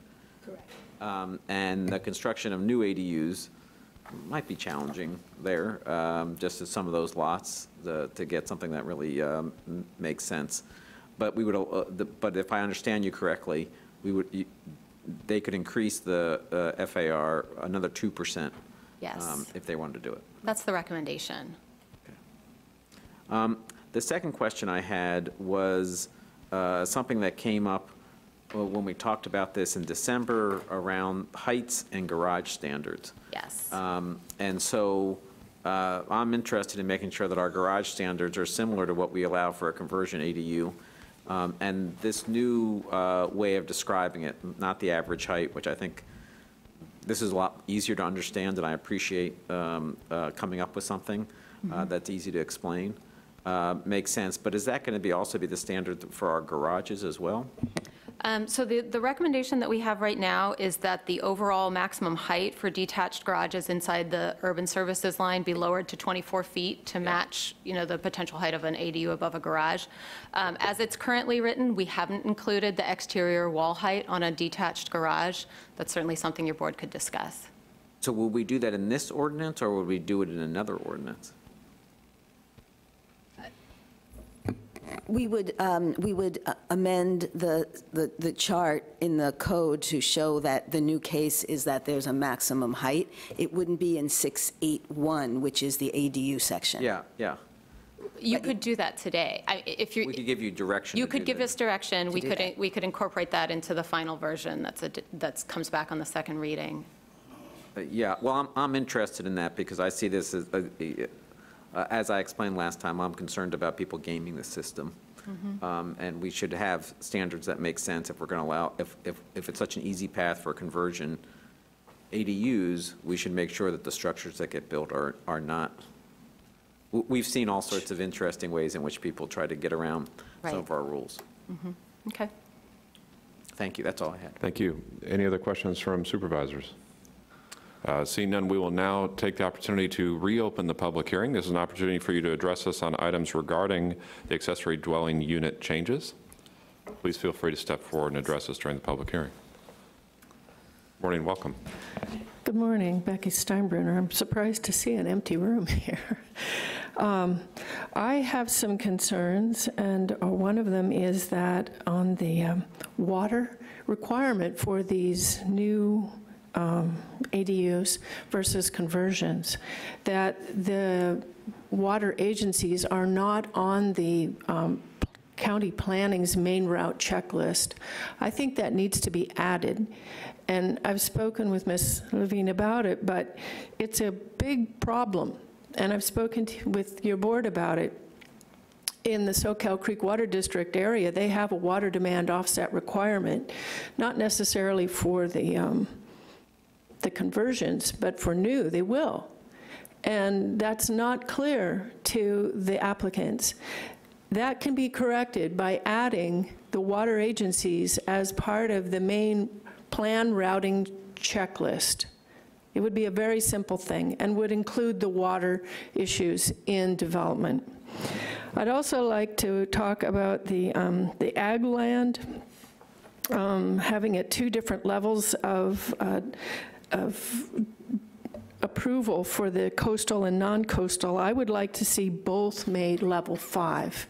That would be add more consistency and simplicity to the code, and it would also support Measure J, our county's ordinance for preserving farmland and making land taken out of agricultural use more publicly noticed. I would also like to address the issue of using the exterior wall height to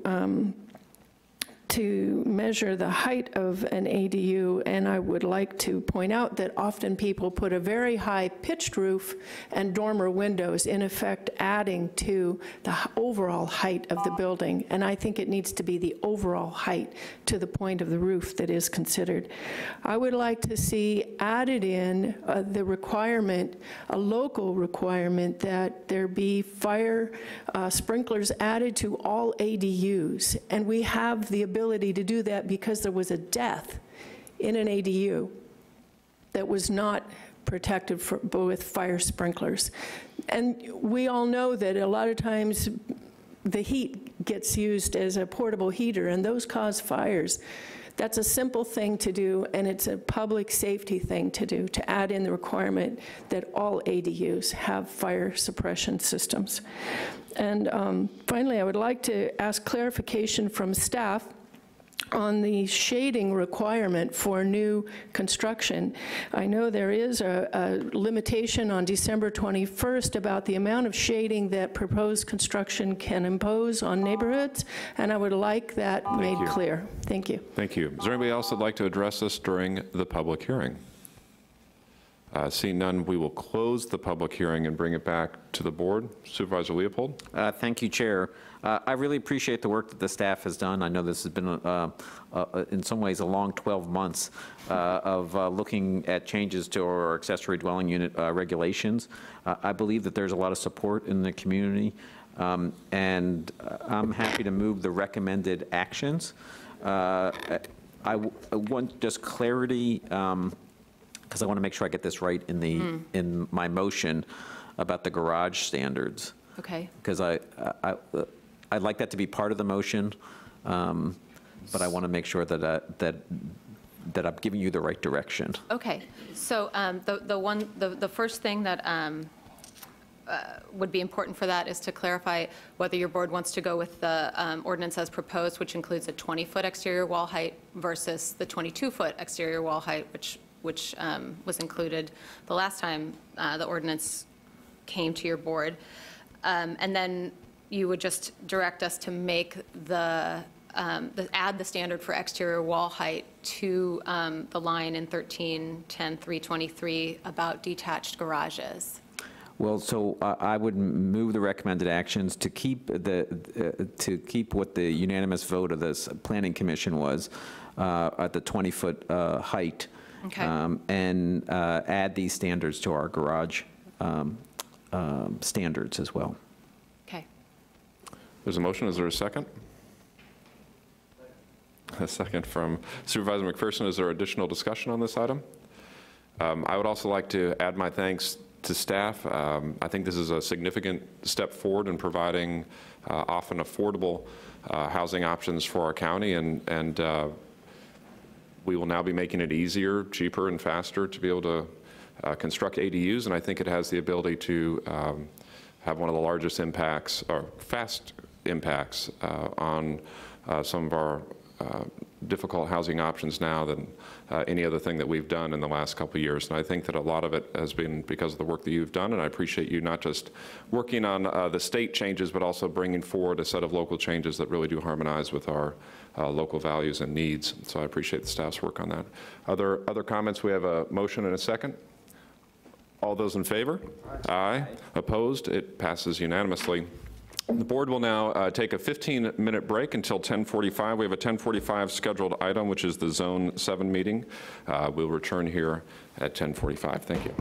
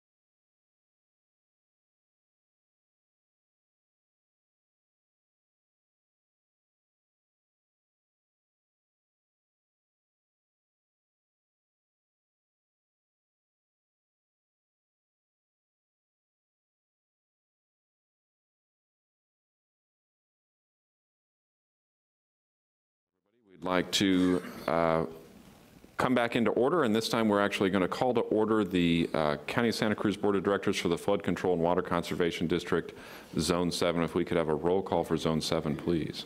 Director Leopold? Here. Coonerty? Here. Caput? Here. McPherson? Lynn?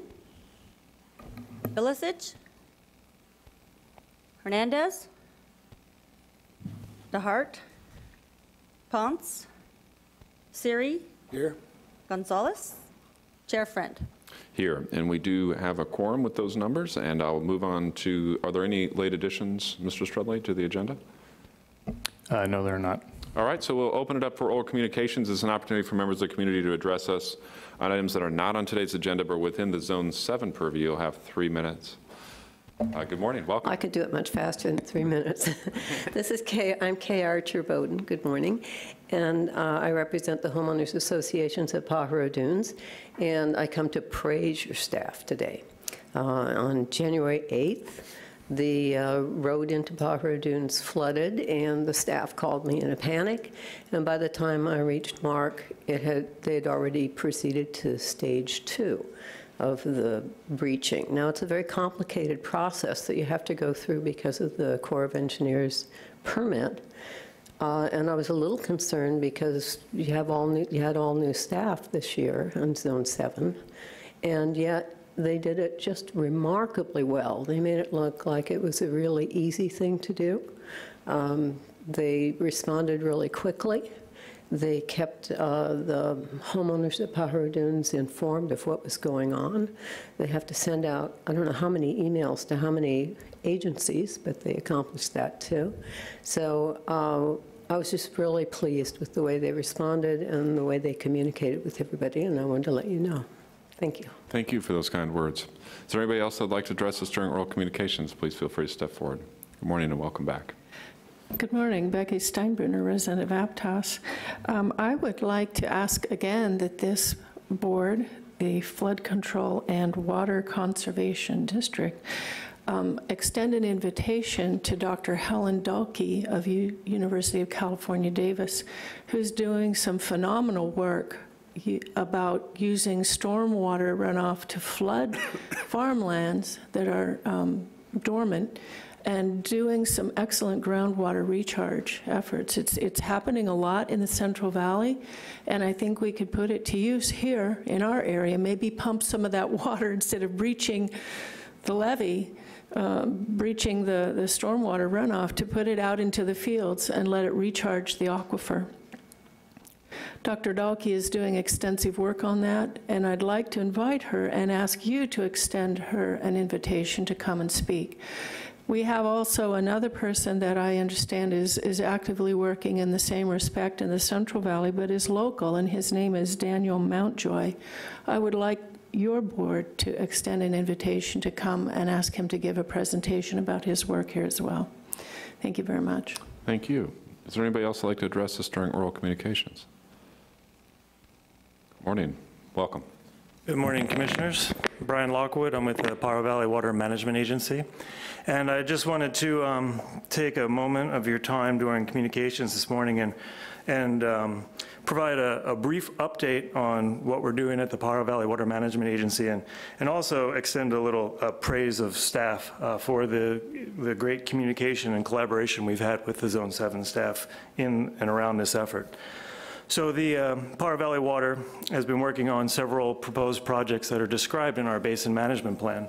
These include a College Lake Integrated Resources Management Project and improvements to our Harkins Slough diversion facility and recharge operations, and then a proposed new point of diversion on Watsonville Slough that would also come with recharge operations.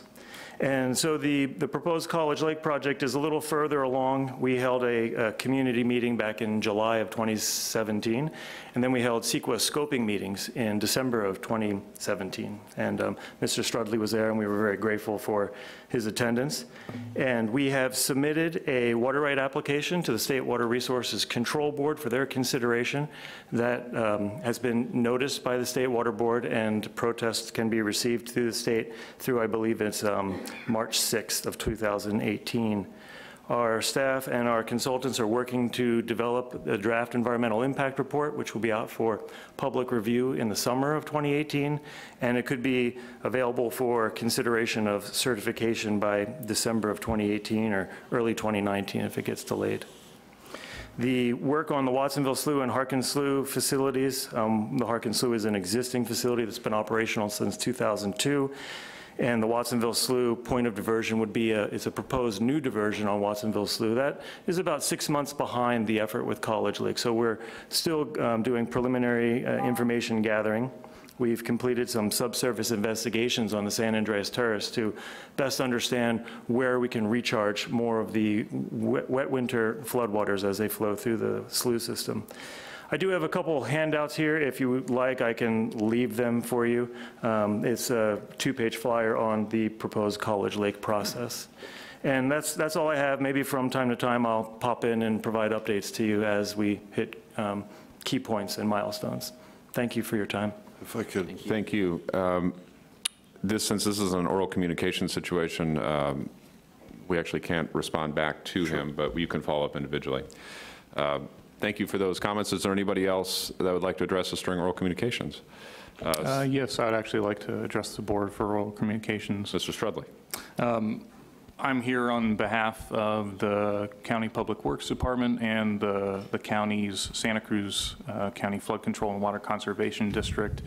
And I'd like to thank the Board of Supervisors' approval of the consent agenda item this morning, which had to do with a resolution that authorizes the Flood Control District to submit a grant to California Department of Water Resources for enhanced rainfall monitoring equipment. Staff at Zone 7 and the rest of the county is well aware of the sensitive financial constraints of Zone 7 and existing facilities for weather monitoring provided by the National Weather Service literally is under, the radar overshoots much of Zone 7. And so we hope that with the awardance of this grant that we would have the capability to provide some enhanced flood warning capability and emergency response in Zone 7. We anxiously await to submit that grant application early next week and wait to hear from the Department of Water Resources under their statewide flood emergency response grant. Thank you. Is there anybody else that'd like to address this in oral communications? Okay. Seeing none, we'll move on to item 2, which is the approval of the Zone 7 minutes. Are there any updates or questions to the minutes? Mr. Siri. The Mr. was absent, but I was here last time. You want to, okay, so just, we'll make him present as that addition. Is there anybody from the community that would like to address this on the minutes? Seeing none, we'll bring it back for action. I'll bring approval. I'll second. We have a motion from Director Leopold, a second from Director Caput with that change of the minutes that showed that Mr. Siri was present at the last meeting. All those in favor?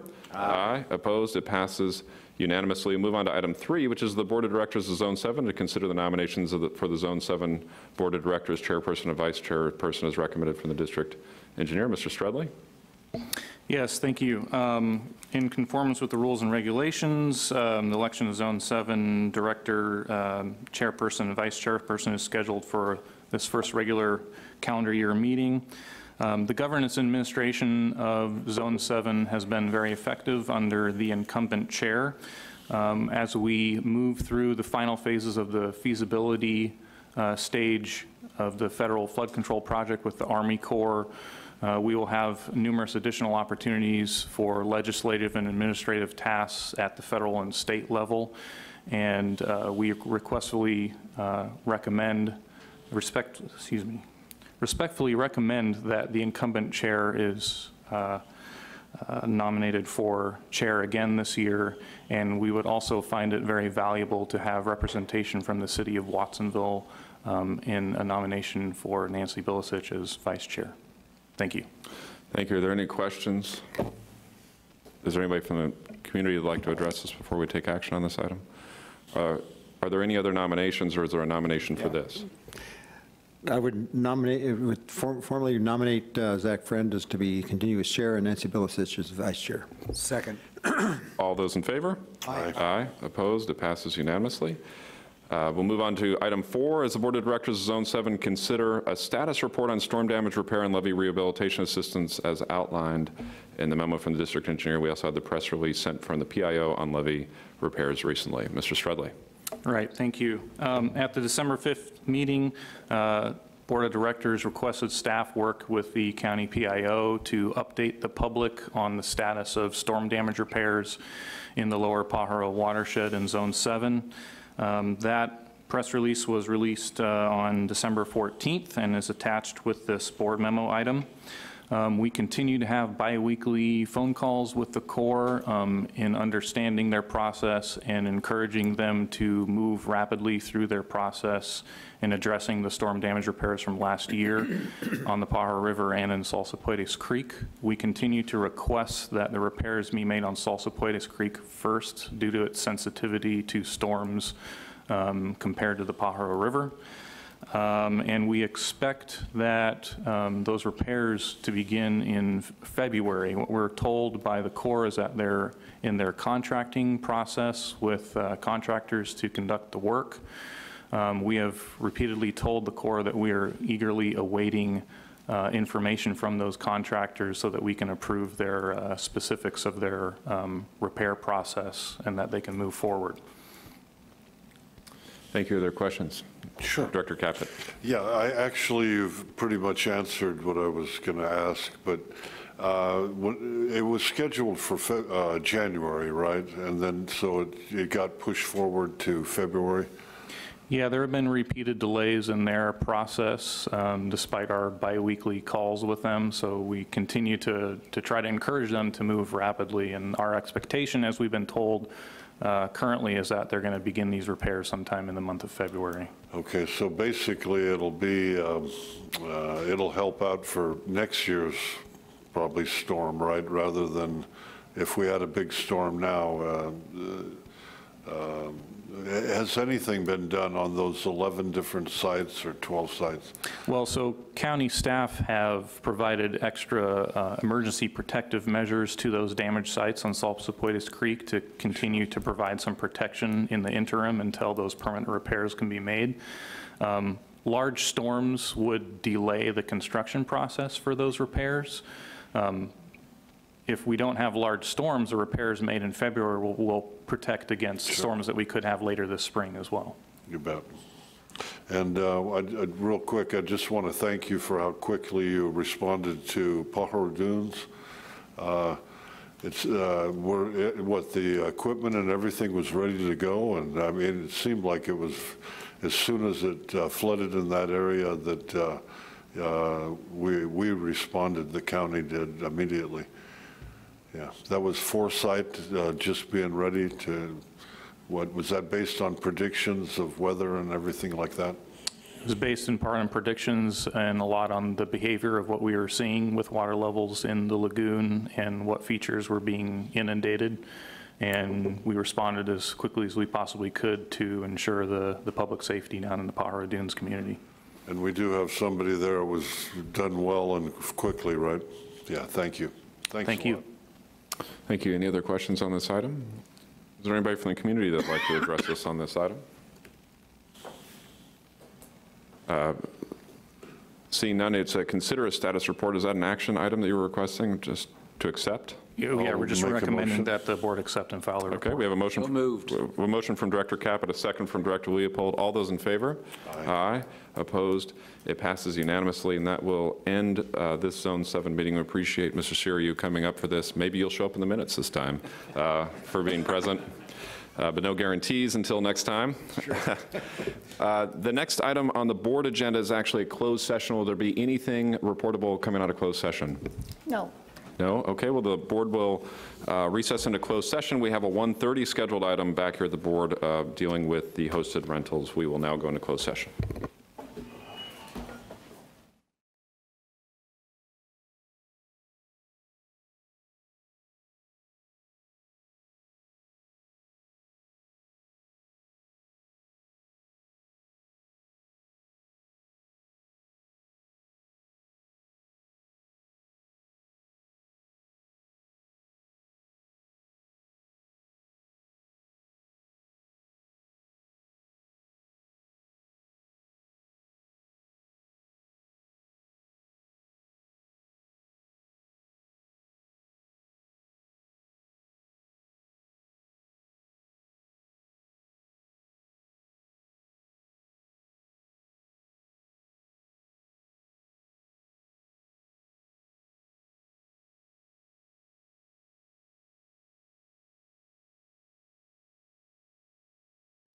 item. This is a continued public hearing to consider amendments to the Santa Cruz County Code related to hosted rental uses and adding code section 13.10.690 and amending sections 113.10.312, .322, .332, .352, .372, and .691, as well as .700. Consider acceptance of CEQA exemption and take related actions as outlined in the memo from the Planning Director.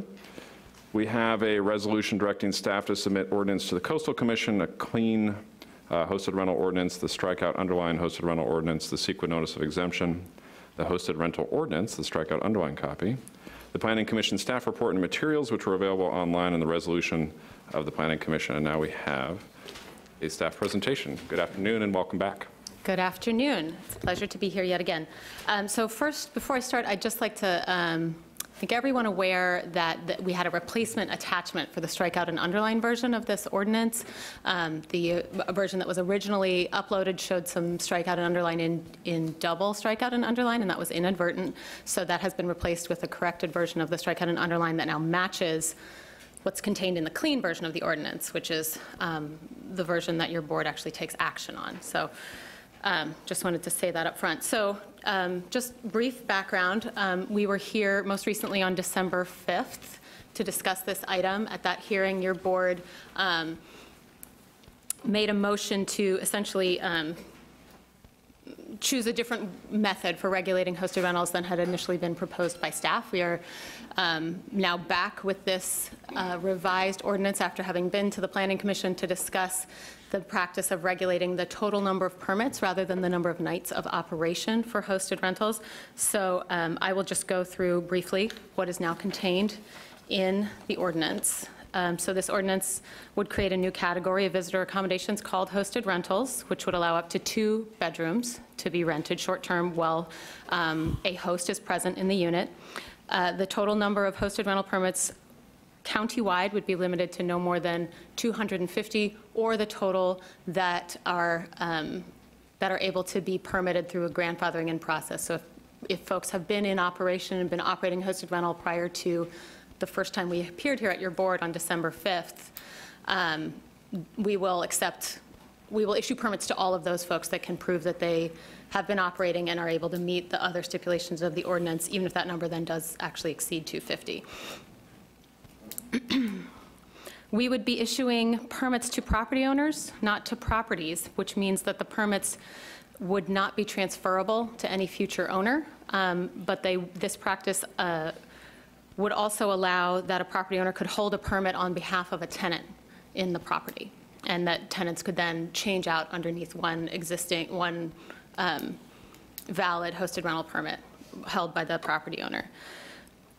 The limits on guests would include that only 1 car per hosted bedroom would be allowed to be parked on site, and 3 people per hosted bedroom could be accommodated. We would require that hosted rentals are counted toward the area-wide and per block limits established for the number of vacation rentals allowed in the Live Oak, Seascape Aptos, and Davenport Swanton Road designated areas. And there is an issue that's been raised there regarding how grandfathering in hosted rentals would fit in with the caps, and whether that could potentially offer sort of a loophole for folks who get grandfathered in as a hosted rental to then also sort of automatically qualify for a vacation rental permit, because the parcel would only be counted once toward the cap.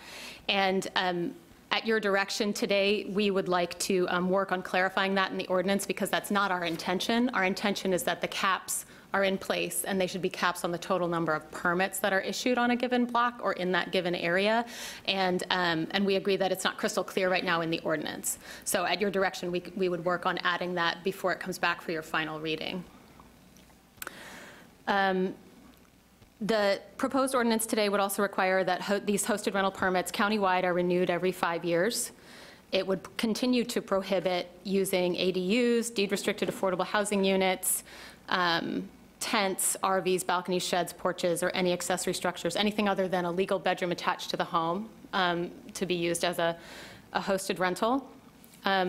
We would allow a single commercial stay of up to 7 days per year without the requirement for a permit, and we would require operators to obtain a transient occupancy tax, TOT tax certificate from the county tax collector and either pay TOT or ensure that TOT is paid on their behalf, such as is the case if property owners are only listing their hosted rental through Airbnb, that tax is paid on their behalf.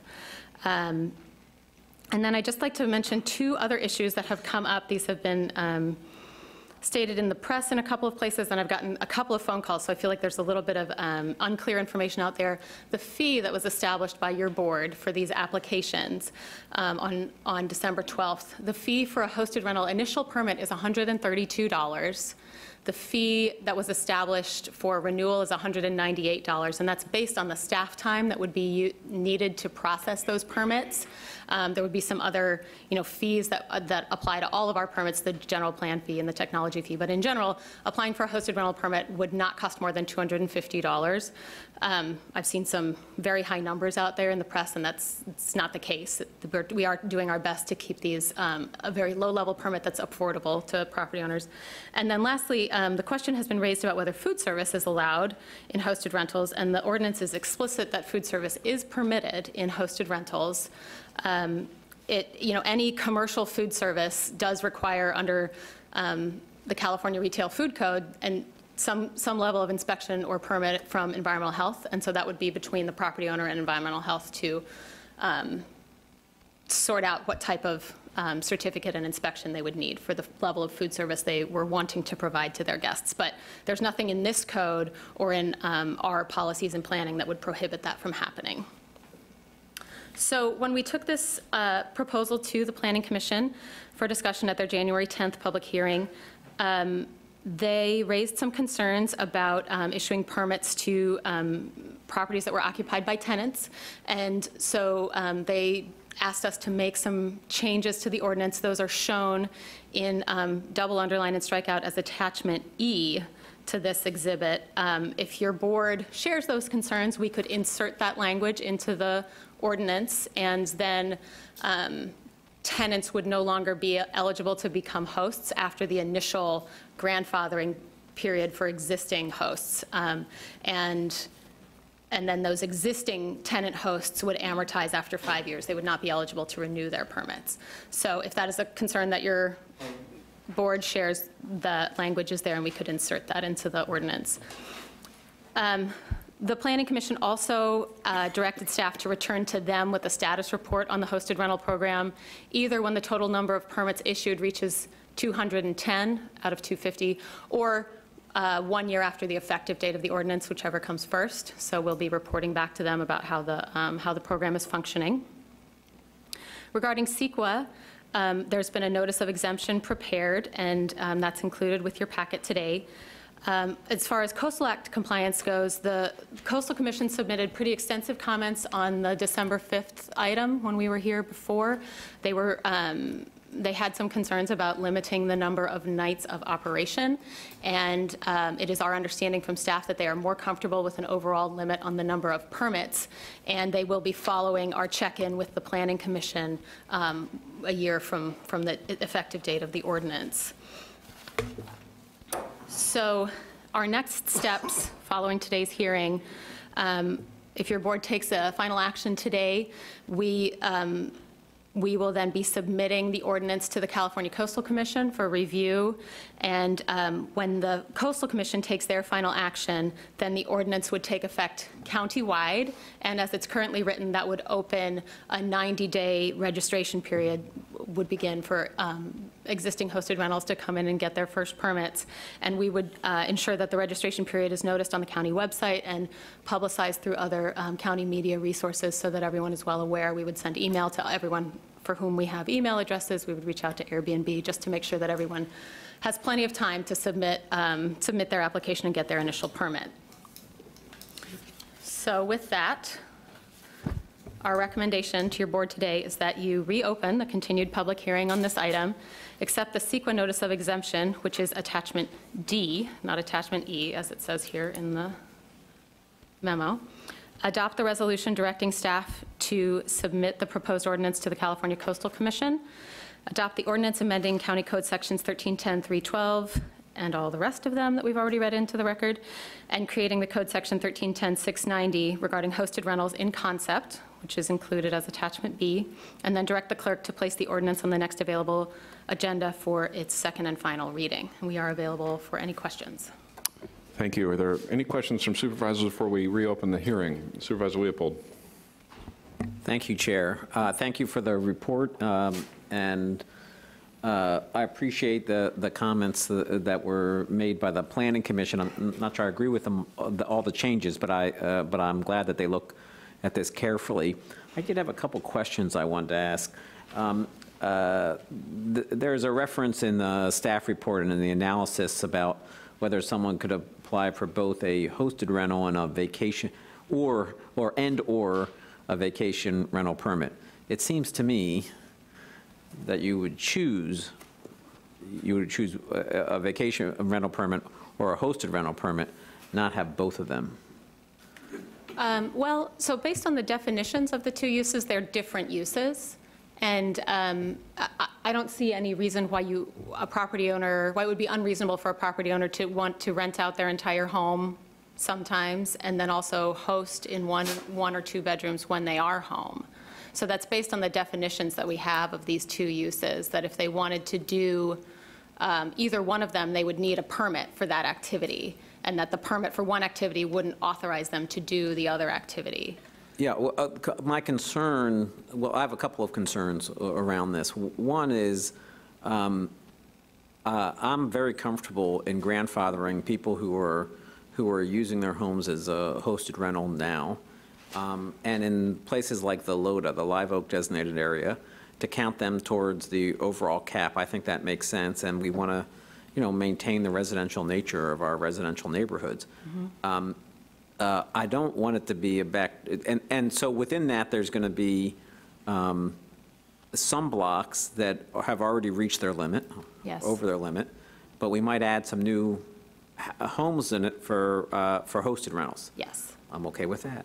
But I don't want to turn those hosted rentals into more vacation rentals. Correct. And I'm worried that I'm worried about two things. One is if we say do both, whether we're slipping down that slope. And two is I'm concerned that people say I'm going to get a hosted rental, now I'm going to be a hosted rental, but are actually a vacation rental.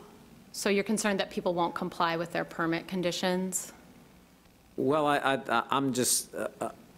think that we should make people decide whether you're going to be a hosted rental or a vacation rental.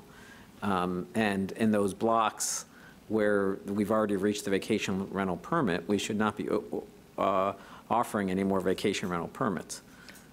We agree with you on the second point, and we'd like to work on some language to add to the code at your direction today, okay, that would clarify that, because that certainly is not our intention to allow, a block that's maxed out to, add a vacation rental simply because a hosted rental was grandfathered in. That's not the intention of the ordinance, and we agree it could be made more clear that that is not allowed under the ordinance.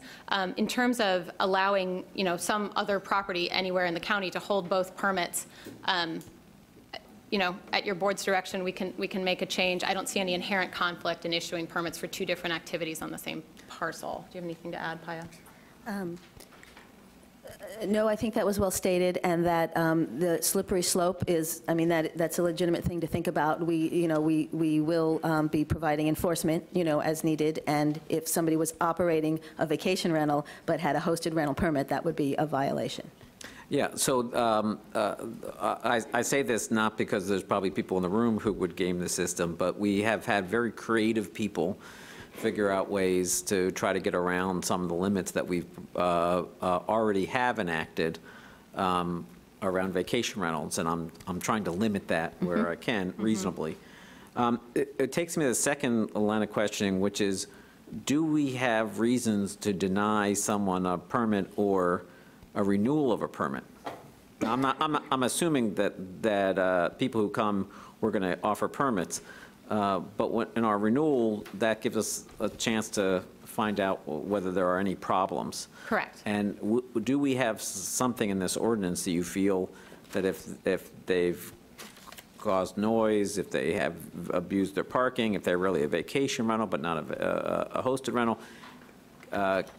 Can we either get a higher level of review or do what we do for vacation rentals, which is place them on a probation status, or I don't think we've denied anybody a permit for any vacation rental here in the county, or a renewal of a vacation rental.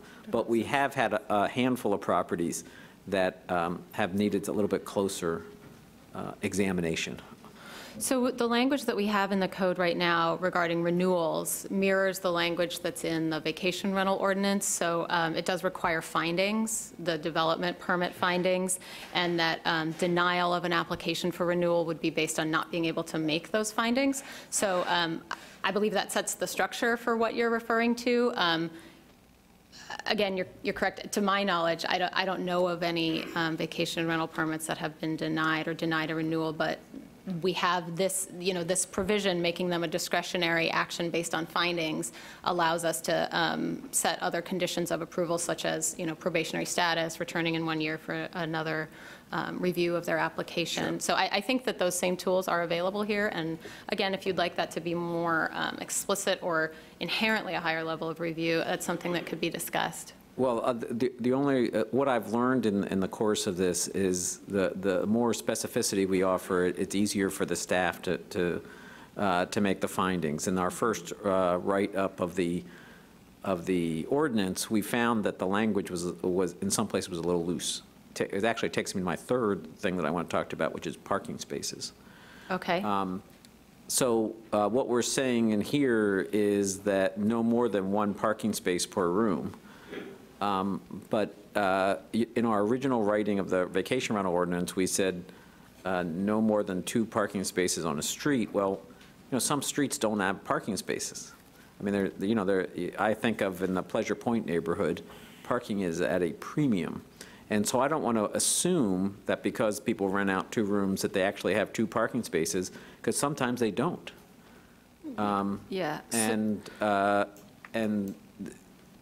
in the review, as I've looked over issues or heard complaints about our vacation rental permitting program, we did change the language to not automatically give people spaces, but assure that they actually have spaces to give. Does that make sense? Yes, it does. So one of the differences is that the vacation rentals require plans to be submitted, and they're processed at a higher level of review than what we're currently proposing for hosted rentals.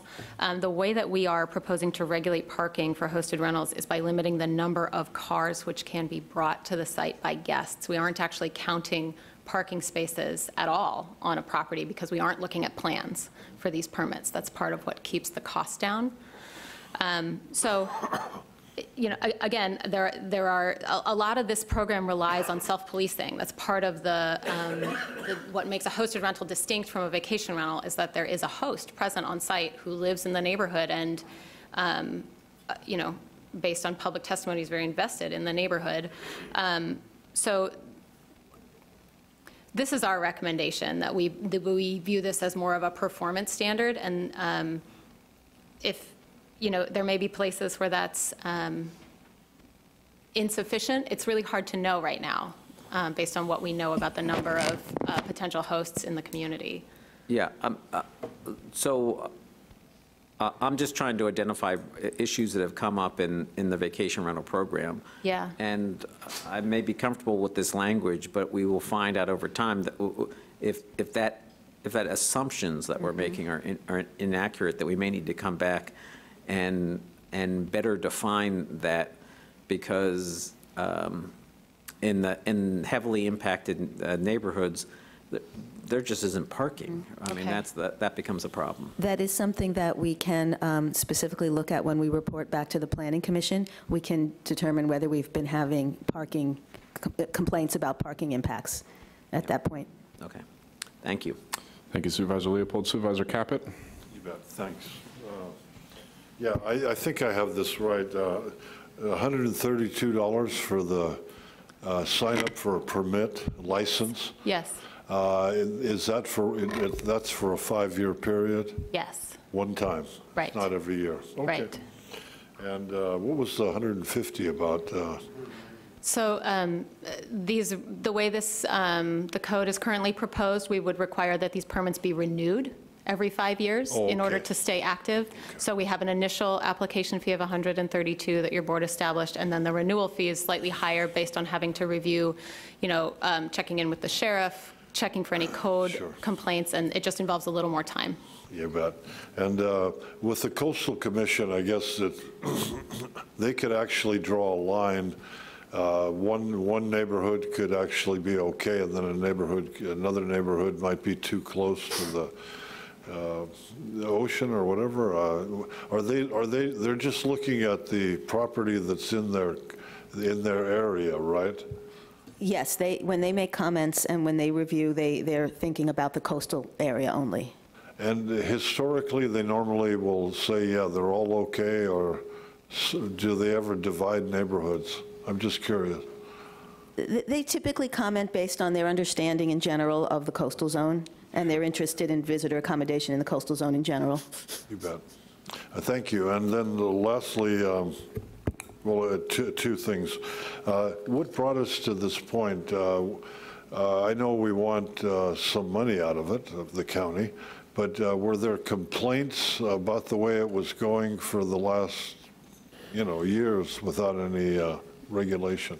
There'd been a lot of unclarity because the code didn't specifically address this circumstance. It addressed other kinds of short-term accommodations, but this is different than a visitor, than a vacation rental, and it's different than a bed and breakfast.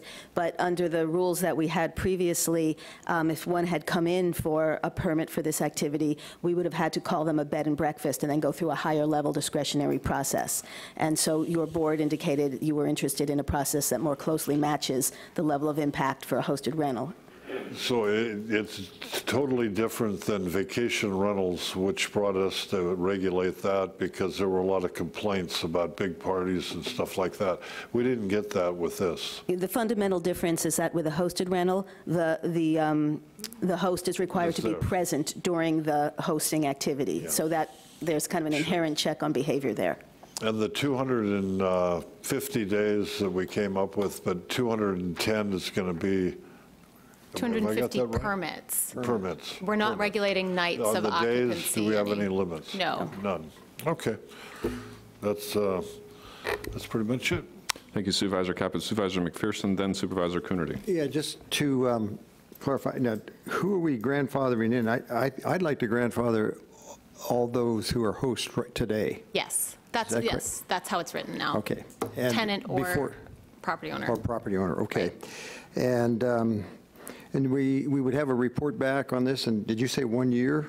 Well, we'll be bringing a report back to the Planning Commission in a year, either 1 year from the date of the effective date of the ordinance, or at the point when we have issued 210 out of the 250 permits. We'll be bringing a report to the Planning Commission. Okay, so there's nothing to do with 250 at this point then? Well, 250 is the cap on permits that would be available. So we believe that the total number of existing hosted rentals in the county is somewhere in the neighborhood of 175. So in that circumstance, if we get 175 folks that come in, they're established as existing hosted rentals, they get their permits, then we would have, another 75 permits to issue to new hosted rentals. And after our initial, period of bringing folks in under the grandfather clause, then we would be able to start issuing permits for new hosted rentals. However, we don't know exactly how many hosted rentals we have, and maybe we have more than 250. So if we get, 251 people that come in and can prove that they're existing and meet all of our code, we would issue all of those permits, and there would be nothing left for new hosted rentals at that point. Okay, because I'm pretty sure there's more than 250. I think there's 4 or 5 times, maybe more than that out there. Now, I don't know. I just, so what if 1,000 came in? What do you think? Then we would. If they could meet, the way the code is written today, if they could prove that they've been paying TOT, they could prove they meet all of the standards, it's a legal bedroom, it's attached to the house, the host is present, all the, they conform with all of our standards, we would issue them permits. That's the way it's written now. Okay. And then through attrition, we wouldn't issue any permits for new vacation rentals until that number fell below 250. Okay. Supervisor Coonerty. Thank you for your work. Supervisor Leopold's questions, one of the, it triggered a memory, which I couldn't find in the draft ordinance, which was a requirement that essentially they post, in the photo area and then in the other area that it's hosted rental permit number XYZ. And is that not in the ordinance, in the draft ordinance? I couldn't find it. That is true for vacation rentals? Are you saying you saw it in an earlier hosted rental version? No, I remember making that direction at the last meeting Oh. for the hosted rental. I don't believe that's in here now, so if you'd be willing to re-articulate that, we Sure. could do that prior to the, And just so I understand, for the vacation rental, what's the requirement of where it's posted? I think it has to be visible from the street. Right. Because it serves the function of also identifying who the 24-hour contact I'm is. talking about on the website.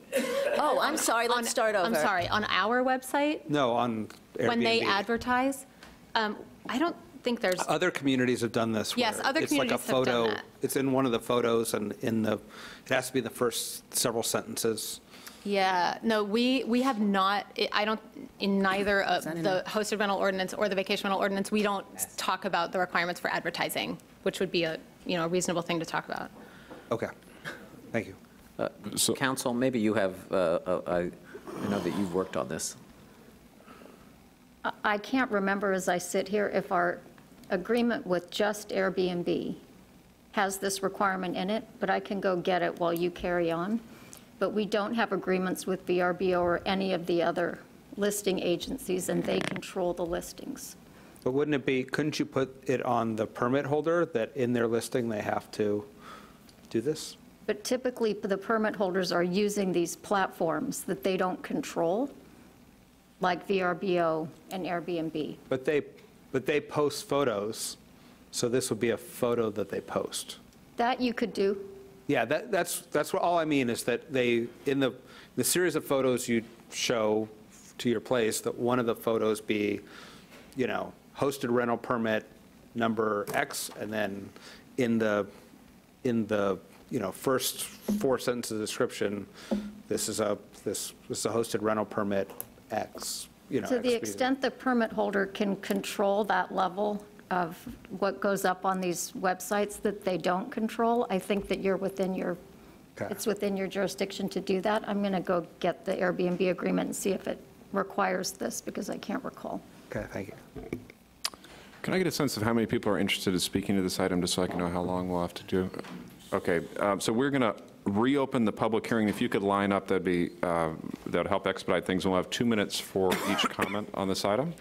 I appreciate everybody coming back today on our scheduled item. I appreciate your willingness to speak again. Just state your name and go ahead. You'll have 2 minutes. Good afternoon. Welcome. Thank you. My name is Kitty Marachi. As a volunteer for Save Our Shores, I learned the importance of training people, teaching people about nature so that they help preserve it.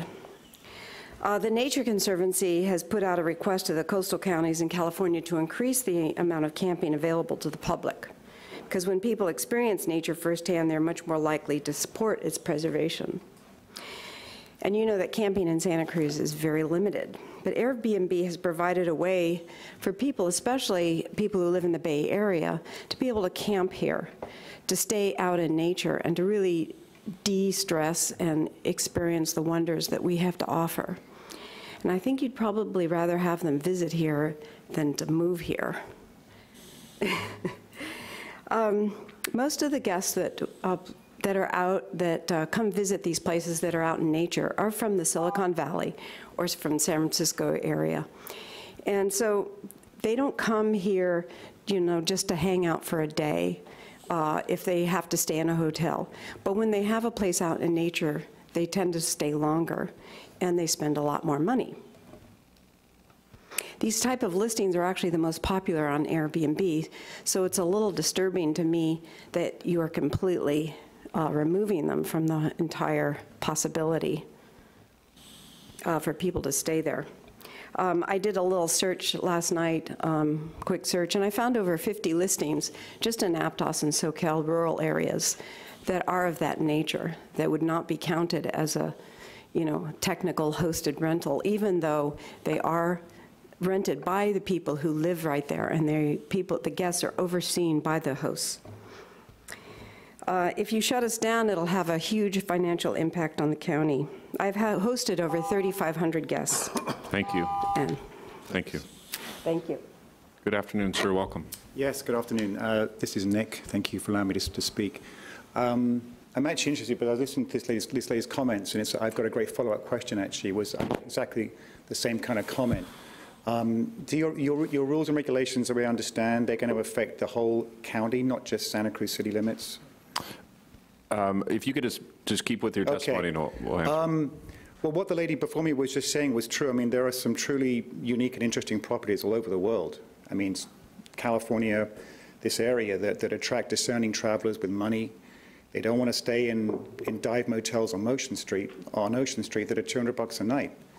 I mean, I think it's such a shame that you would restrict yurts or vintage trailers or other dwellings in the Santa Cruz Mountains or other parts of this state.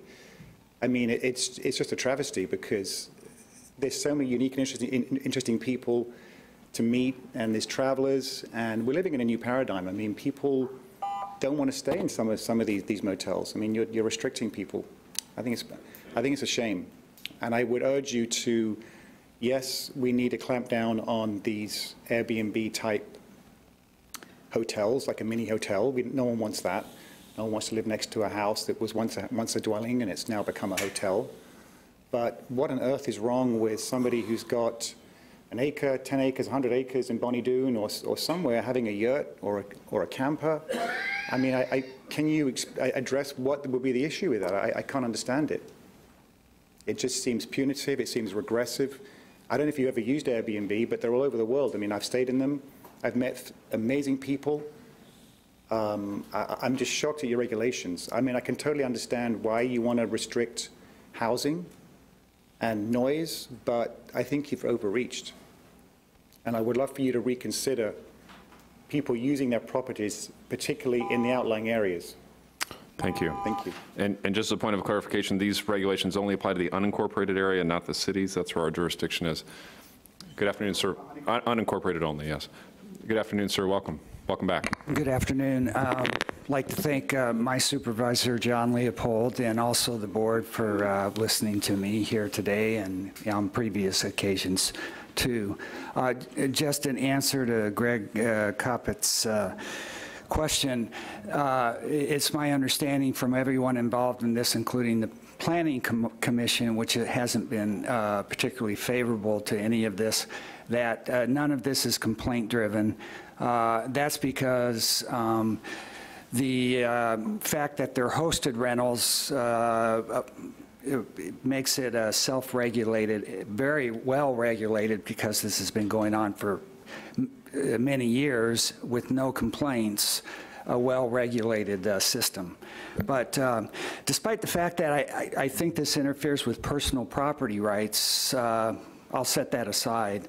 There seems to be a problem that the county doesn't understand. There are two different areas of the county, the heavily impacted areas and everyone else. Parking is not an issue in my neighborhood. I can put 2-3 cars in my driveway with no problem. I think there could be a way to look at things differently if we separate those sections of the county from the heavily impacted areas. Just before my time runs out, I also think the 250 permits is arbitrary. It's not clear, and I don't think anyone in front of me here is clear on whether, if there are 500 people that are going to be grandfathered in, but there are only 250 permits, what does that mean? Are we talking about 250 permits in addition to everyone that's going to be grandfathered in? And I just would like to see no limits on permits. Thank you. Thank you. Good afternoon and welcome. Thank you. My name is Georgina Monahan. I live in Live Oak, and I'd like to ask you to reconsider the part of the ordinance that combines the vacation rentals and the hosted rentals to determine whether or not the 20% in a neighborhood has been met. I live in a cul-de-sac, and there are 8 houses in the cul-de-sac. I'm the only person who lives there full-time. The other homes, four of them rarely see the owners, and the others 3, people come and go during the month because all of these people have another house somewhere else that they go to. I find that now, at this stage of my life, I'd like to make a little extra money. So I thought, well, Airbnb is probably a good idea for me, but it's not going to work for me. There's already 1 vacation rental on the cul-de-sac. Last year, there were 2, and I don't know if that second person has asked for a renewal. Therefore, I'm out of luck, and I feel that my effort would have very little impact on the cul-de-sac, and it just doesn't seem quite right. So, thank you. Thank you for sharing that. Good afternoon and welcome. Good afternoon. I'm Mark Leach. I'm in the Seacliff area, and thanks a lot for your corresponding with me. To address Supervisor Coonerty's suggestion about taking a photo and putting it in the photo area of an Airbnb, if we do that, make sure that the address of the property is not next to that number, because you don't want a picture of the address before somebody rents a place. Also, this might sound a little bit wacky, but then I know you can't do performance standards for people who get permits, but what would you do for somebody who bought a permit but didn't rent it out? They got a permit because they want to max out the number of permits that are available in their location. And it might sound weird, but I know somebody that is interested in doing that because they don't want more Airbnb or short-term rentals in their neighborhood. So that could be a problem. I don't know if it would, but what would we see if someone has a permit, and how many times did they rent it that year? If they didn't rent it at all, what would you do if you needed to do anything? So that's about it. Thank you very much. Thank you. The ordinance actually addresses exactly that. It requires there to be a minimum level of usage of the permit in order for it to be considered valid, so that was addressed. Yeah, people are actually already doing that in the designated areas, and so we developed a standard that they actually have to show that they rented it out 3 out of the 5 years that they've had the permit. Thank you. Sir, welcome. Thank you. My name is Fred Kohler. I'm in Mr. McPherson's district. I'd like to address a couple of things. One is I support relaxing this ordinance to include yurts and tents and vintage trailers and that kind of thing, because I don't think that though extending the permit process to these structures are going to impact availability of permanent housing. Without a kitchen, an ADU is just a bedroom. It just doesn't have to be, it isn't attached. The other issue that I want to bring up to you, and I may be late to the party on this sort of thing, but part of the regulations state that the bedroom must be a legal bedroom. So that's meaning that it has a permit. You're probably aware there's lots of structures in Santa Cruz that don't have permits. And I know that the planning department is working on modernizing the code process. And part of that process would be to allow legal occupancy for non-permitted structures with a health and safety inspection. And so what I'd like to propose is that the regulation for permits would change that legal bedroom to something like a legally occupiable bedroom or something like that, that would cover both permits and the LEAP thing that's coming up, the limited immunity amnesty program. And so later when that program becomes effective, if the words say legal bedroom, then it wouldn't apply. So I'd really like to see that changed. I'm sure County Council would have an opinion on what kind of words would include both the LEAP and a permitted structure. Thank you. Thank you. Good afternoon. Welcome. Good afternoon. Pascal Broca, I live in Bonny Doon. I live close to UCSC, so I mostly rent at the beginning of the quarter to students who don't have lodging yet, so they come to my place for a short period of time. At the end of the quarter, I rent to students who are out of time, far away, but they have exams and they come to my place to stay there, close to campus. And I also rent to parents coming for their graduation.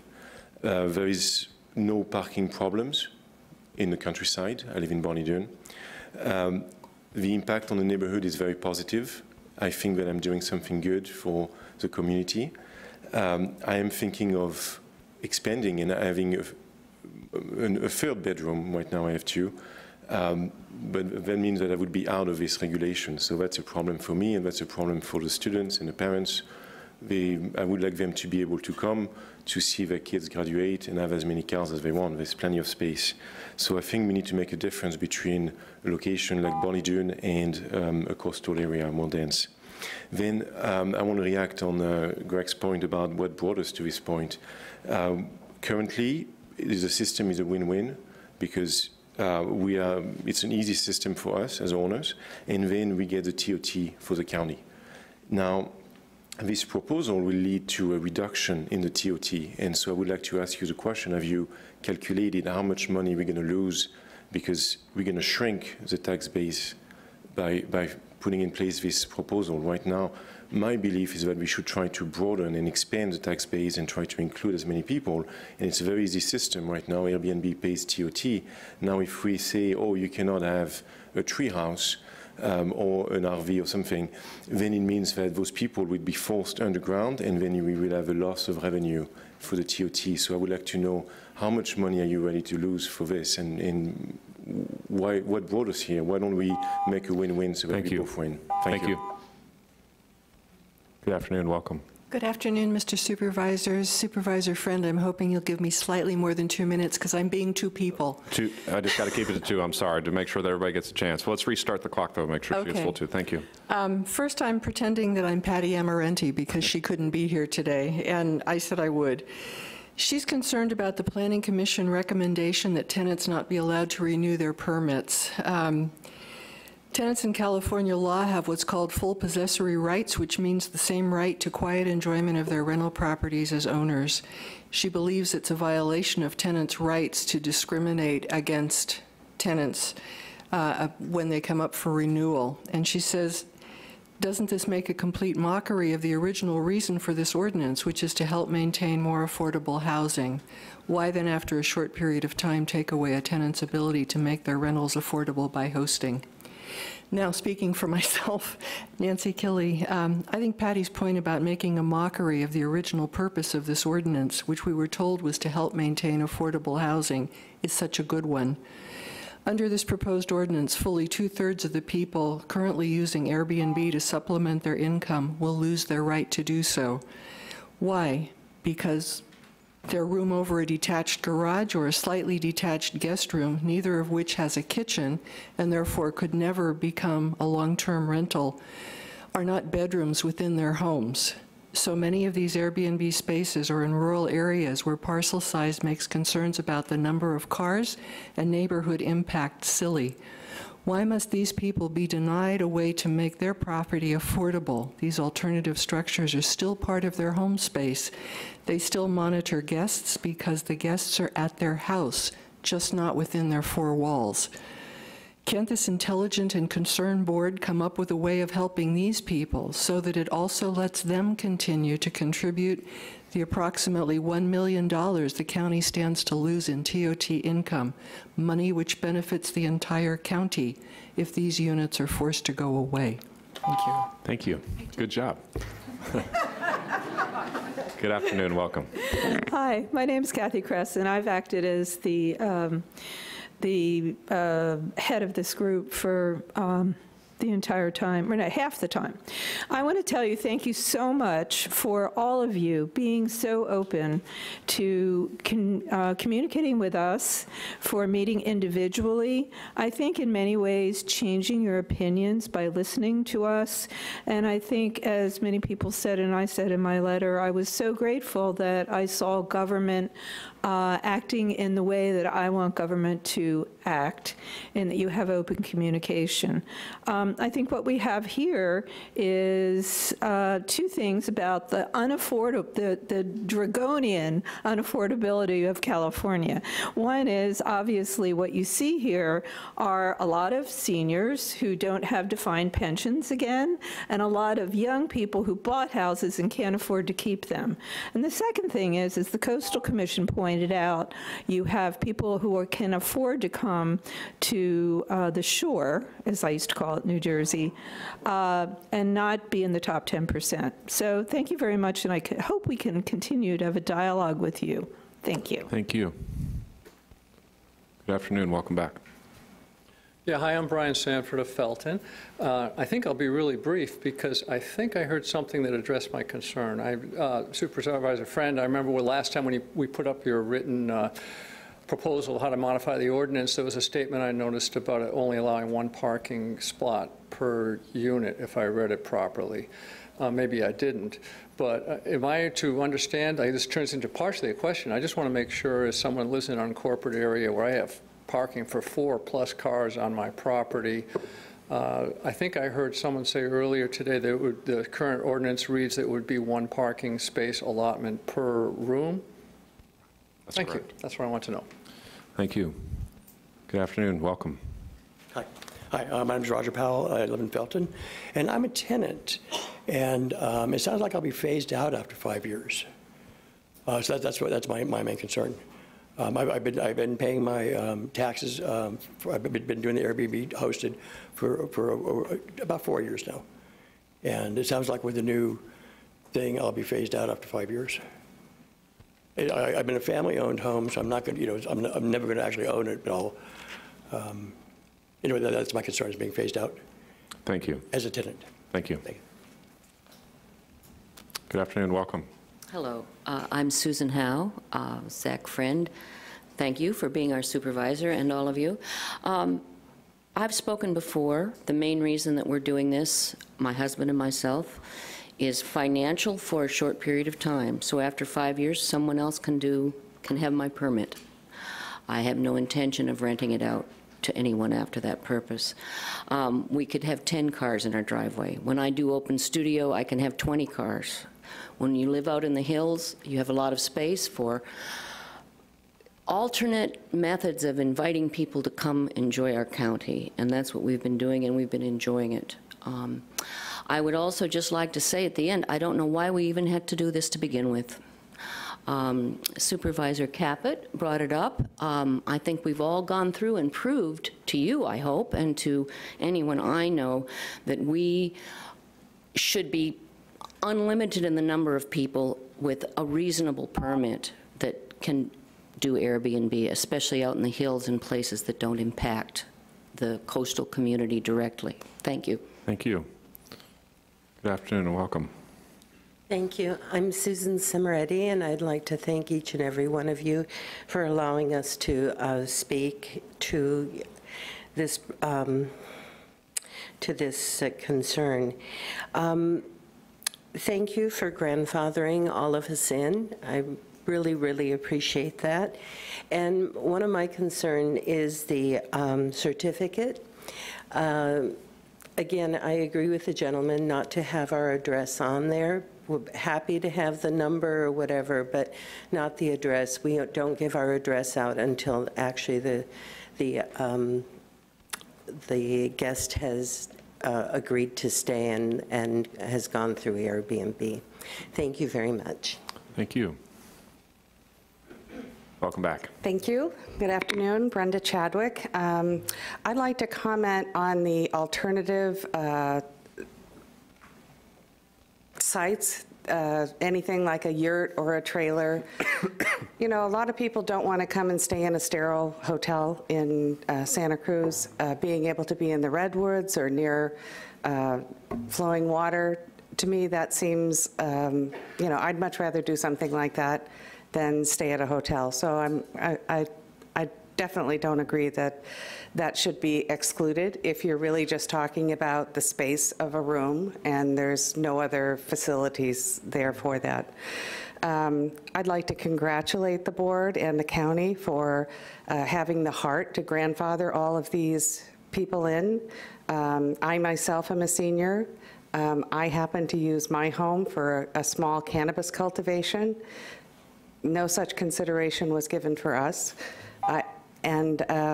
You know, I think the group here is pretty lucky. Hopefully, as time goes on, there will be a new ordinance related to the legal cannabis that's allowed here in the state and the county. And my hope is that you look at it and consider, because we are such a small county geographically, let's look at ways that we can have smaller cultivation sites, allow people to use the investment that they've made in their home to supplement their income. I'm in the same place. I have a very limited amount of money coming in, and growing a small amount of cannabis is what's kept me and my husband in our house for the past 8 years. So thank you very much. Thank you. Thank you. Good afternoon, welcome. And thank you for this opportunity to speak to you. I'm Peter Shadlowski. I've been a resident of the 1st District since I moved here in 1976.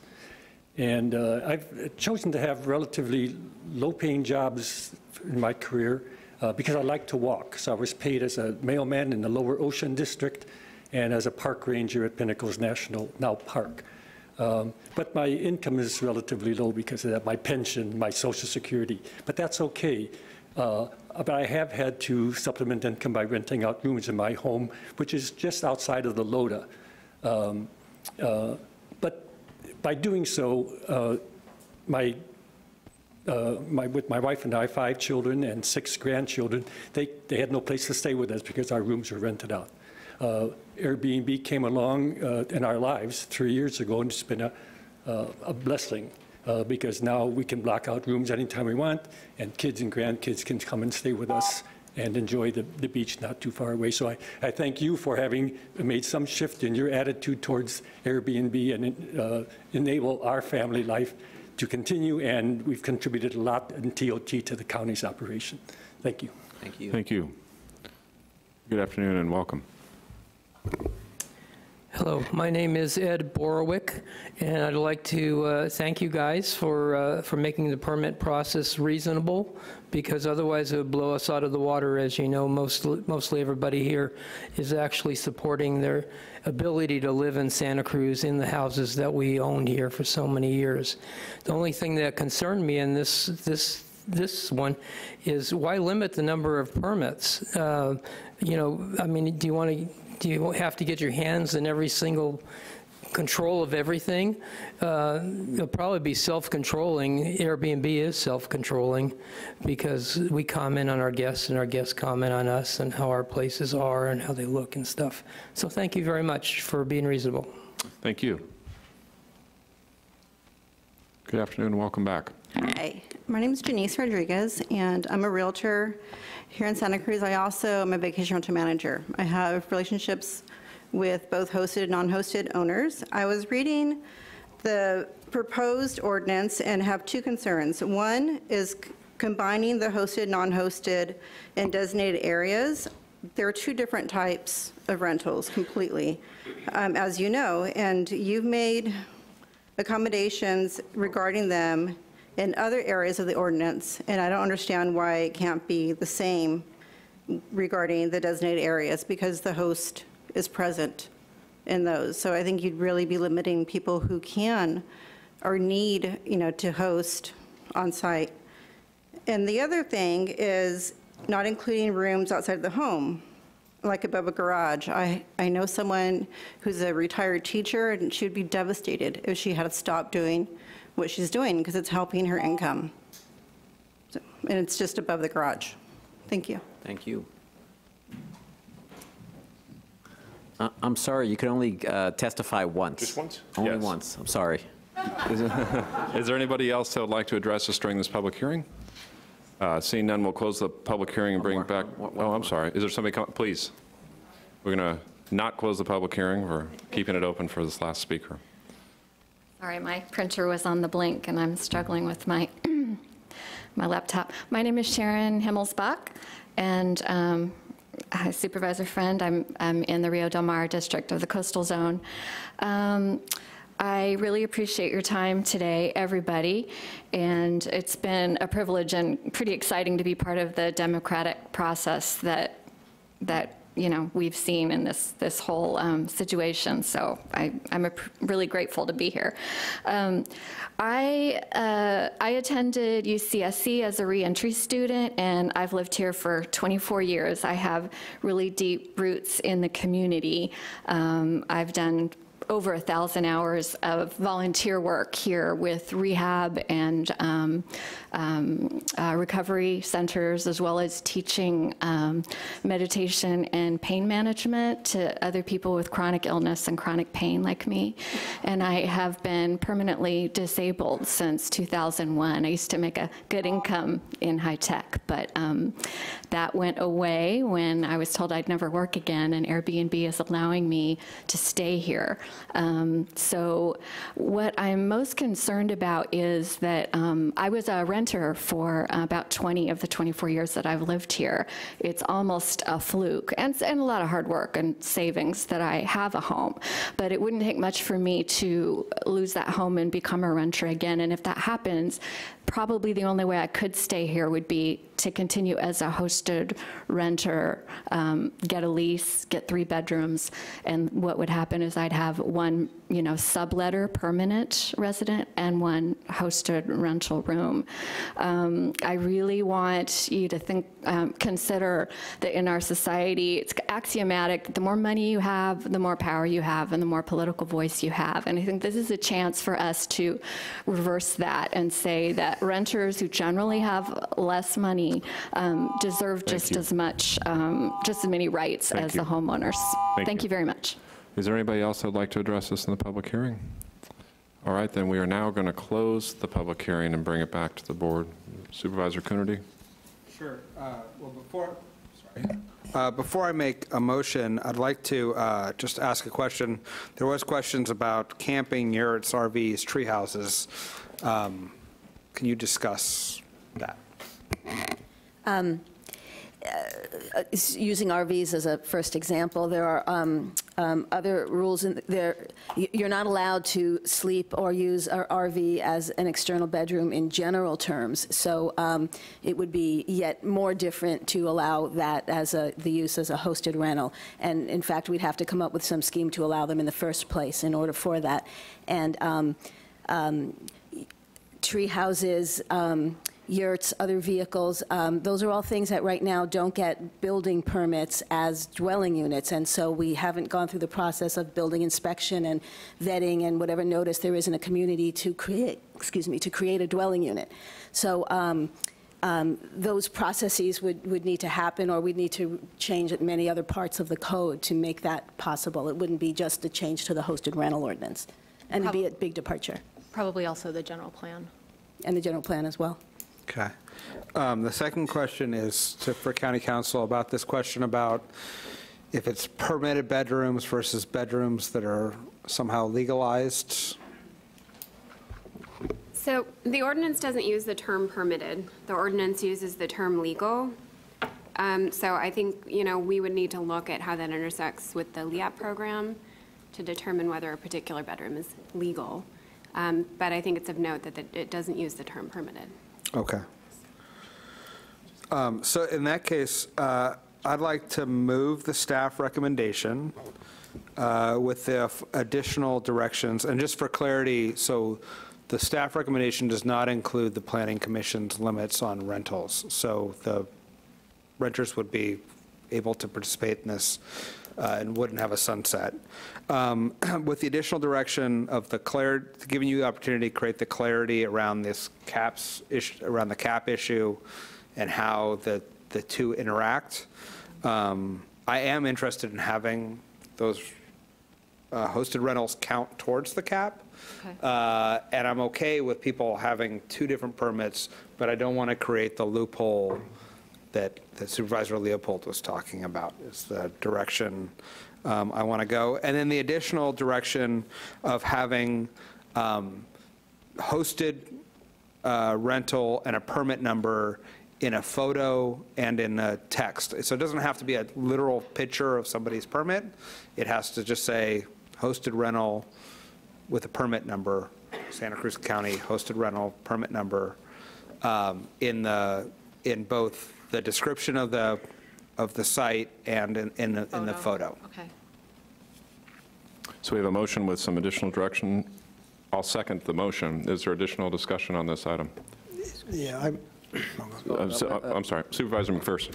Yeah, I'm concerned about the cap. I just think there, as I stated in the earlier discussion that we had a month ago, I think there's some hosted rentals that have been taken place without paying the TOT, and that's too bad. And so I don't want to, let them go, so to speak. But on the other hand, I think a reality check is that there's going to be many more than 250, and I know we're going to go up and then come down to that number possibly. But I'm really bothered that there's going to be a lot of people that have been doing hosted rentals that should have been paying taxes maybe and didn't. But I'd like to see them know that this is a new ball game, and that if you want to have a hosted rental, you're going to have to start paying the TOT. And so that's why I would like to allow this to expand to anybody who has been doing this, and even if they had not been paying the TOT, to be allowed that opportunity to get into the game at this point. It's not usually the way I like to do things, but I think the reality of it is this is going to have a tremendous impact on a lot of people in this county that would pay the TOT if they were allowed the opportunity, and I think it's going to be a lot more than the 250 that we're going to get to in the long run. So I'm going to have a problem with the motion probably. Ms. McCrae, did you want to add something to this? Thank you. Our agreement with Airbnb currently has Airbnb as the TOT certificate holder, not the individual property owners. Therefore, Airbnb pays based on geography. So whether or not anybody who is running a hosted rental has a certificate for TOT, it doesn't matter, because we are getting, based on the map that Airbnb has that we audit twice a year, we are collecting the TOT from current hosted rentals ever since our agreement with Airbnb went into effect. It's a different answer for any other platform, but for Airbnb, we are getting that money. And if I could just add an additional clarification, the ordinance as it's currently written would allow anyone who had been conducting hosted rental activity without advertising on Airbnb and therefore paying TOT, and without paying TOT on their own, it would allow them to retroactively make TOT payments if they can show, if they have other means of proving activity, rental activity, and we would then allow them to register as an existing. This is what would happen when we first had our vacation rental ordinance. So we said if you can show activity, we're going to believe you. Right, come in and pay your taxes, and then you can register. And we did ask them to come, that when they came in and said, well, I don't have way, then I think the then treasurer tax collector said, make an estimate of what you think you should be in the TOT. And that was, so it was pretty inclusive, I would say. It made it available for lots of people. And I didn't hear any stories of people who felt like they had been a vacation rental and then weren't able to be grandfathered in. Everybody was. Well, Supervisor Leopold, then Supervisor Caput. Yeah, so I have a couple different thoughts. One is, I do think that people should choose to be either a hosted rental or vacation rental. Okay. And that after some period of time, we might want to take a look at that, but this idea that people could have two, and then how does that count towards the perm, how does that count towards the cap? It does enter a level of complication. So people should choose one or the other, is my sense. And I'm comfortable with the grandfathering in. As I just explained, I think that this is a big door to walk in, and people should be able to make their case. And at least past experience with the planning department has shown me that the planning department is willing to accept many different ways in which people can make that case. And so it's not just limited to show me a tax receipt or something else. So I feel comfortable with that. I would say as a cautionary note, on the questions of parking numbers and things like that, that will really be as we see over time whether we need to tighten that in some way or another. I'm comfortable leaving in the language of the way it is, but that'd be one of the things that I'll be looking for in future as we look at this in the future. There are two parts of this ordinance that I haven't really been able to define as I don't understand the policy goal necessarily of, which is the requirement that hosted rentals have to renew every 5 years. Because I don't understand the distinction between that and a vacation rental. If you're in Bonnie Doon and you have a vacation rental home, you've applied for your vacation rental permit, and it's an entitlement with your land forever. And if you live in the Live Oak designated area, then you have a 5-year limit because we have these caps and we want to make sure that there's turnover. So that makes sense to me. I understand that. But to have all hosted rentals have a 5-year renewal, that part doesn't make sense to me. I could see again in the designated areas, and I'd be curious to hear from my colleagues if there's something I'm missing there. The other part is the arbitrariness of the 250 number. I don't know how many hosted rentals there are. We've heard lots of different numbers.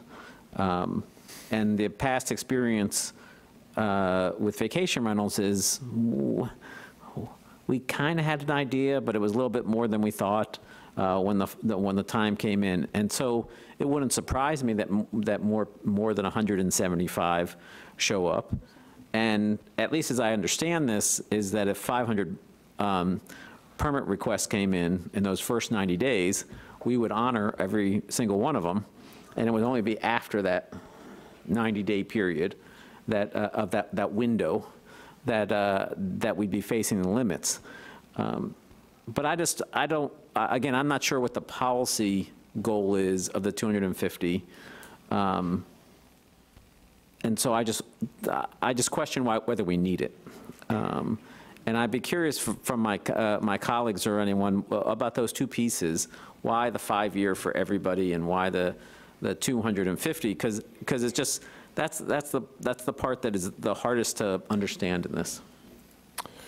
Well, I'm supportive as the motion as it is. Only just the 5-year, even in the previous staff report, was really an opportunity for check-in. One of the questions that you had raised was in regards to renewal and whether, if people had issues, what would be that process and a check-in, and 5 years provided that check-in. 5 years in discussions with the hosts, they didn't want a 1 year, which was the original recommendation. They wanted it spread out, and they wanted it to be inexpensive. So we met those two policy requests from the community on that. I think a 5-year check-in is not an unreasonable thing. I mean, one of the discussions we can have moving forward is whether the vacation rental ordinance under its current construct is meeting all of our goals, or whether certain elements should be broadened out beyond just the designated zones, including on the check-in. As I had mentioned at the last meeting in regards to the cap, we do have a pretty decent or best possible estimate, not just through Airbnb, but through the site that does the aggregation to try and determine other platforms as well, not to mention our work with the auditor, controller, tax collector to determine how many TOT permits that there were, which is, we believed that this allowed for some growth. If it exceeds it, I think that one of the realities of this board in general is that we've, in different elements in the last couple of years, we've tried to create a regulatory framework, determine whether it's too restrictive, and if it is, then we've always been willing to come back and take another look at it. As the Planning Commission, by the way, seems to be looking exactly to do once it meets a certain component. And I think that the best way to check in on this, including some of the concerns you have around the parking element, would be to just have a report back or a check-in at a designated time. And if the board at that time feels that there have been no issues associated with the number of permits that we've issued, in fact, to the point where we feel that this should be expanded, I think that's a proper time to do it. I don't think on the front end it makes sense to just have no backstop at all. And that's why we're just trying to be as reasonable as possible. And I appreciated some of the comments that were made today that acknowledge that the board has come a really long way in a year from the original design, heard what the community said to meet these needs, and I think that that's the ordinance we have does that. And if we need to come back and check in, I'm completely open to doing that in a set time. Yeah.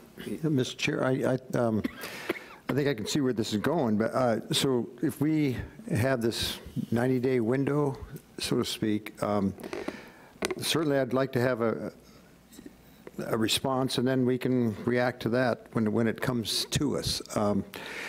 But when would be the right time? If it's 90 days, we're going to get into May or something, and we're getting into some tight budget discussions. We have to go through the Coastal Commission as well. Yeah, so I mean, so it would probably be in the fall, realistically, that we would be when the 90-day window would be closing.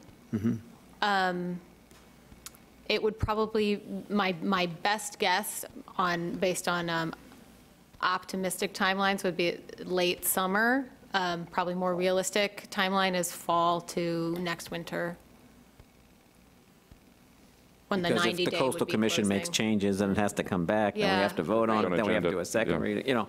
Right, and we know, we've already heard their agenda for March is like pretty packed, so we're not going to be on the March agenda, so we're already looking at April optimistically, so yeah, just, it takes time. But I think it's deep. I mean, if the point is that we should have a check-in, that's a completely reasonable thing when you're creating a new regulatory framework, that the board take a look to make sure that it's meeting the needs, and if it's needs to be adjusted, it can be adjusted. But I think that this framework overwhelmingly meets the needs and the requests of those that have come forward to participate in the process, and it's been. That's why, so I'm comfortable with that. I'm not comfortable with modifying, I'm not interested in modifying anymore. We made modifications at the last, including the input that you had requested on the bedrooms and a few other things that I wasn't actually comfortable with the front side. I think that this, we've come to in essence, a compromise that I think will work, and as long as we make a commitment to take another look at it, that's where I am.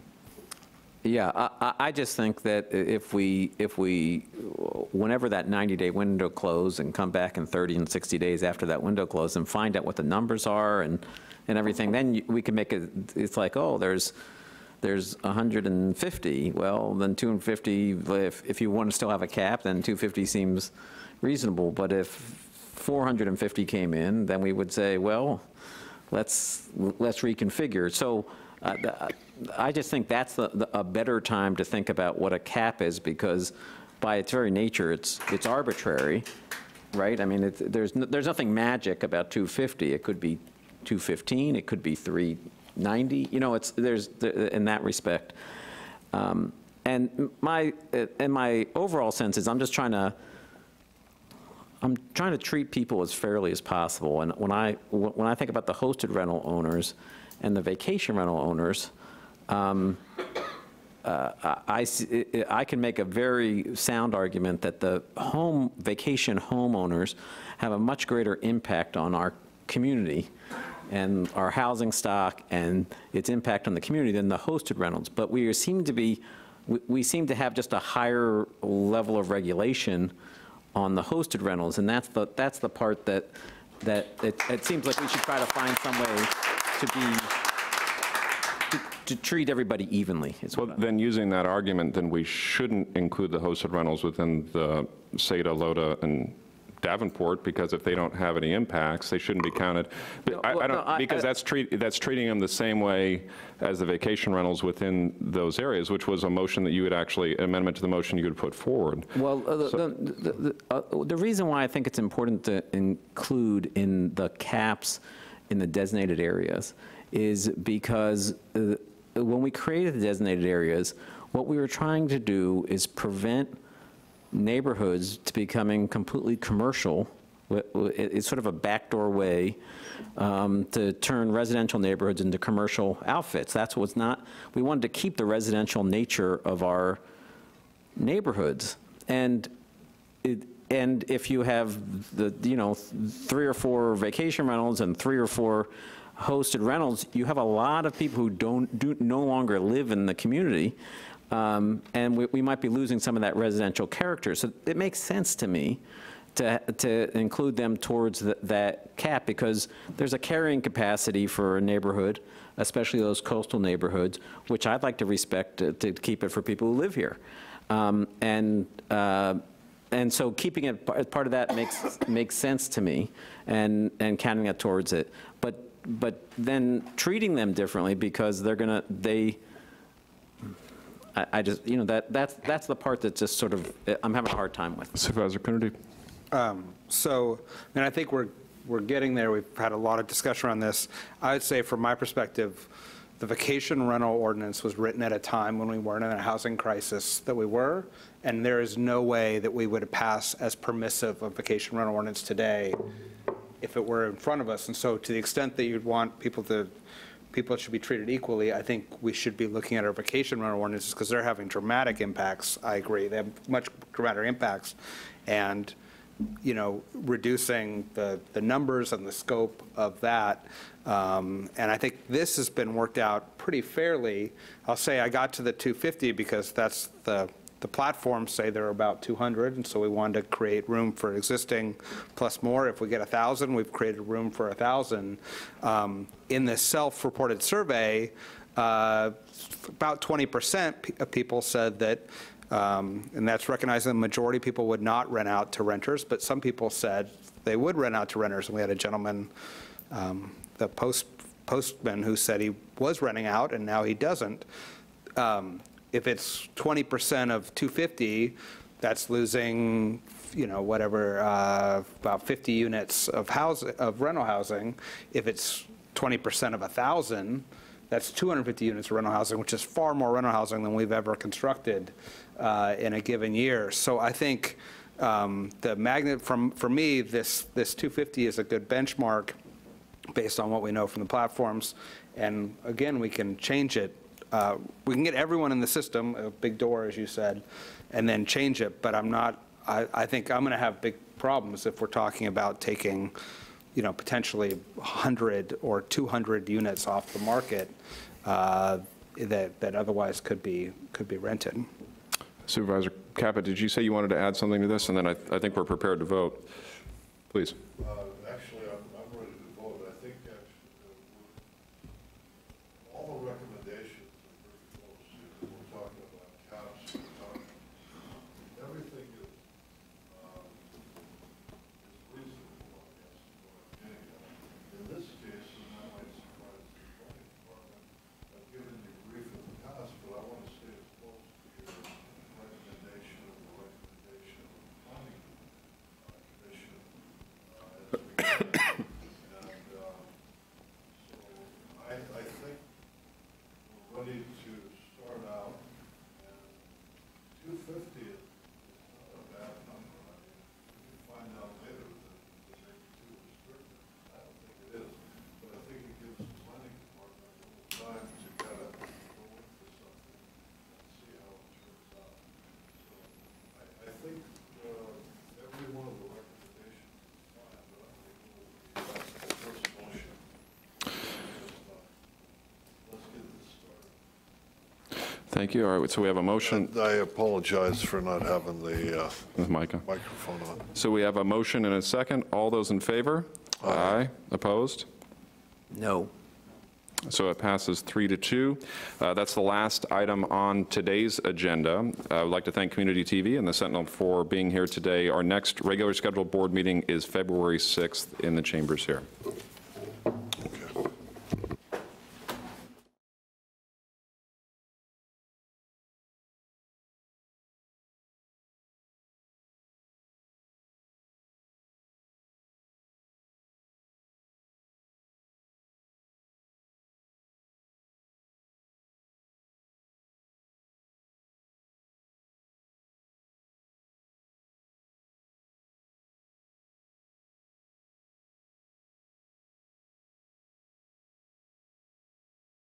Say to the Community Health Centers Co-Applicant Commission as an at-large patient representative for a term to expire December 16th, 2018. The nomination accepted on January 9th. Is there anybody from the community that would like to address us on this appointment, final appointment? Seeing none, we'll take I move approval. Second. We have a motion from Supervisor Leopold, a second from Supervisor Caput. All those in favor? Aye. Opposed? It passes unanimously. Now the final item on the agenda, 52.2, is to consider the final appointment of Will Forrest to the Hazardous Materials Advisory Commission as an at-large labor representative for a term to expire April 1st, 2021. The nomination accepted on January 9th. Seeing no one from the community on this item, is there a motion? Move to approve. Second. I have a motion from Supervisor Caput and a second from Supervisor Leopold. All those in favor? Aye. Opposed? It passes unanimously. Now we actually are adjourned until February 6th. I apologize about that.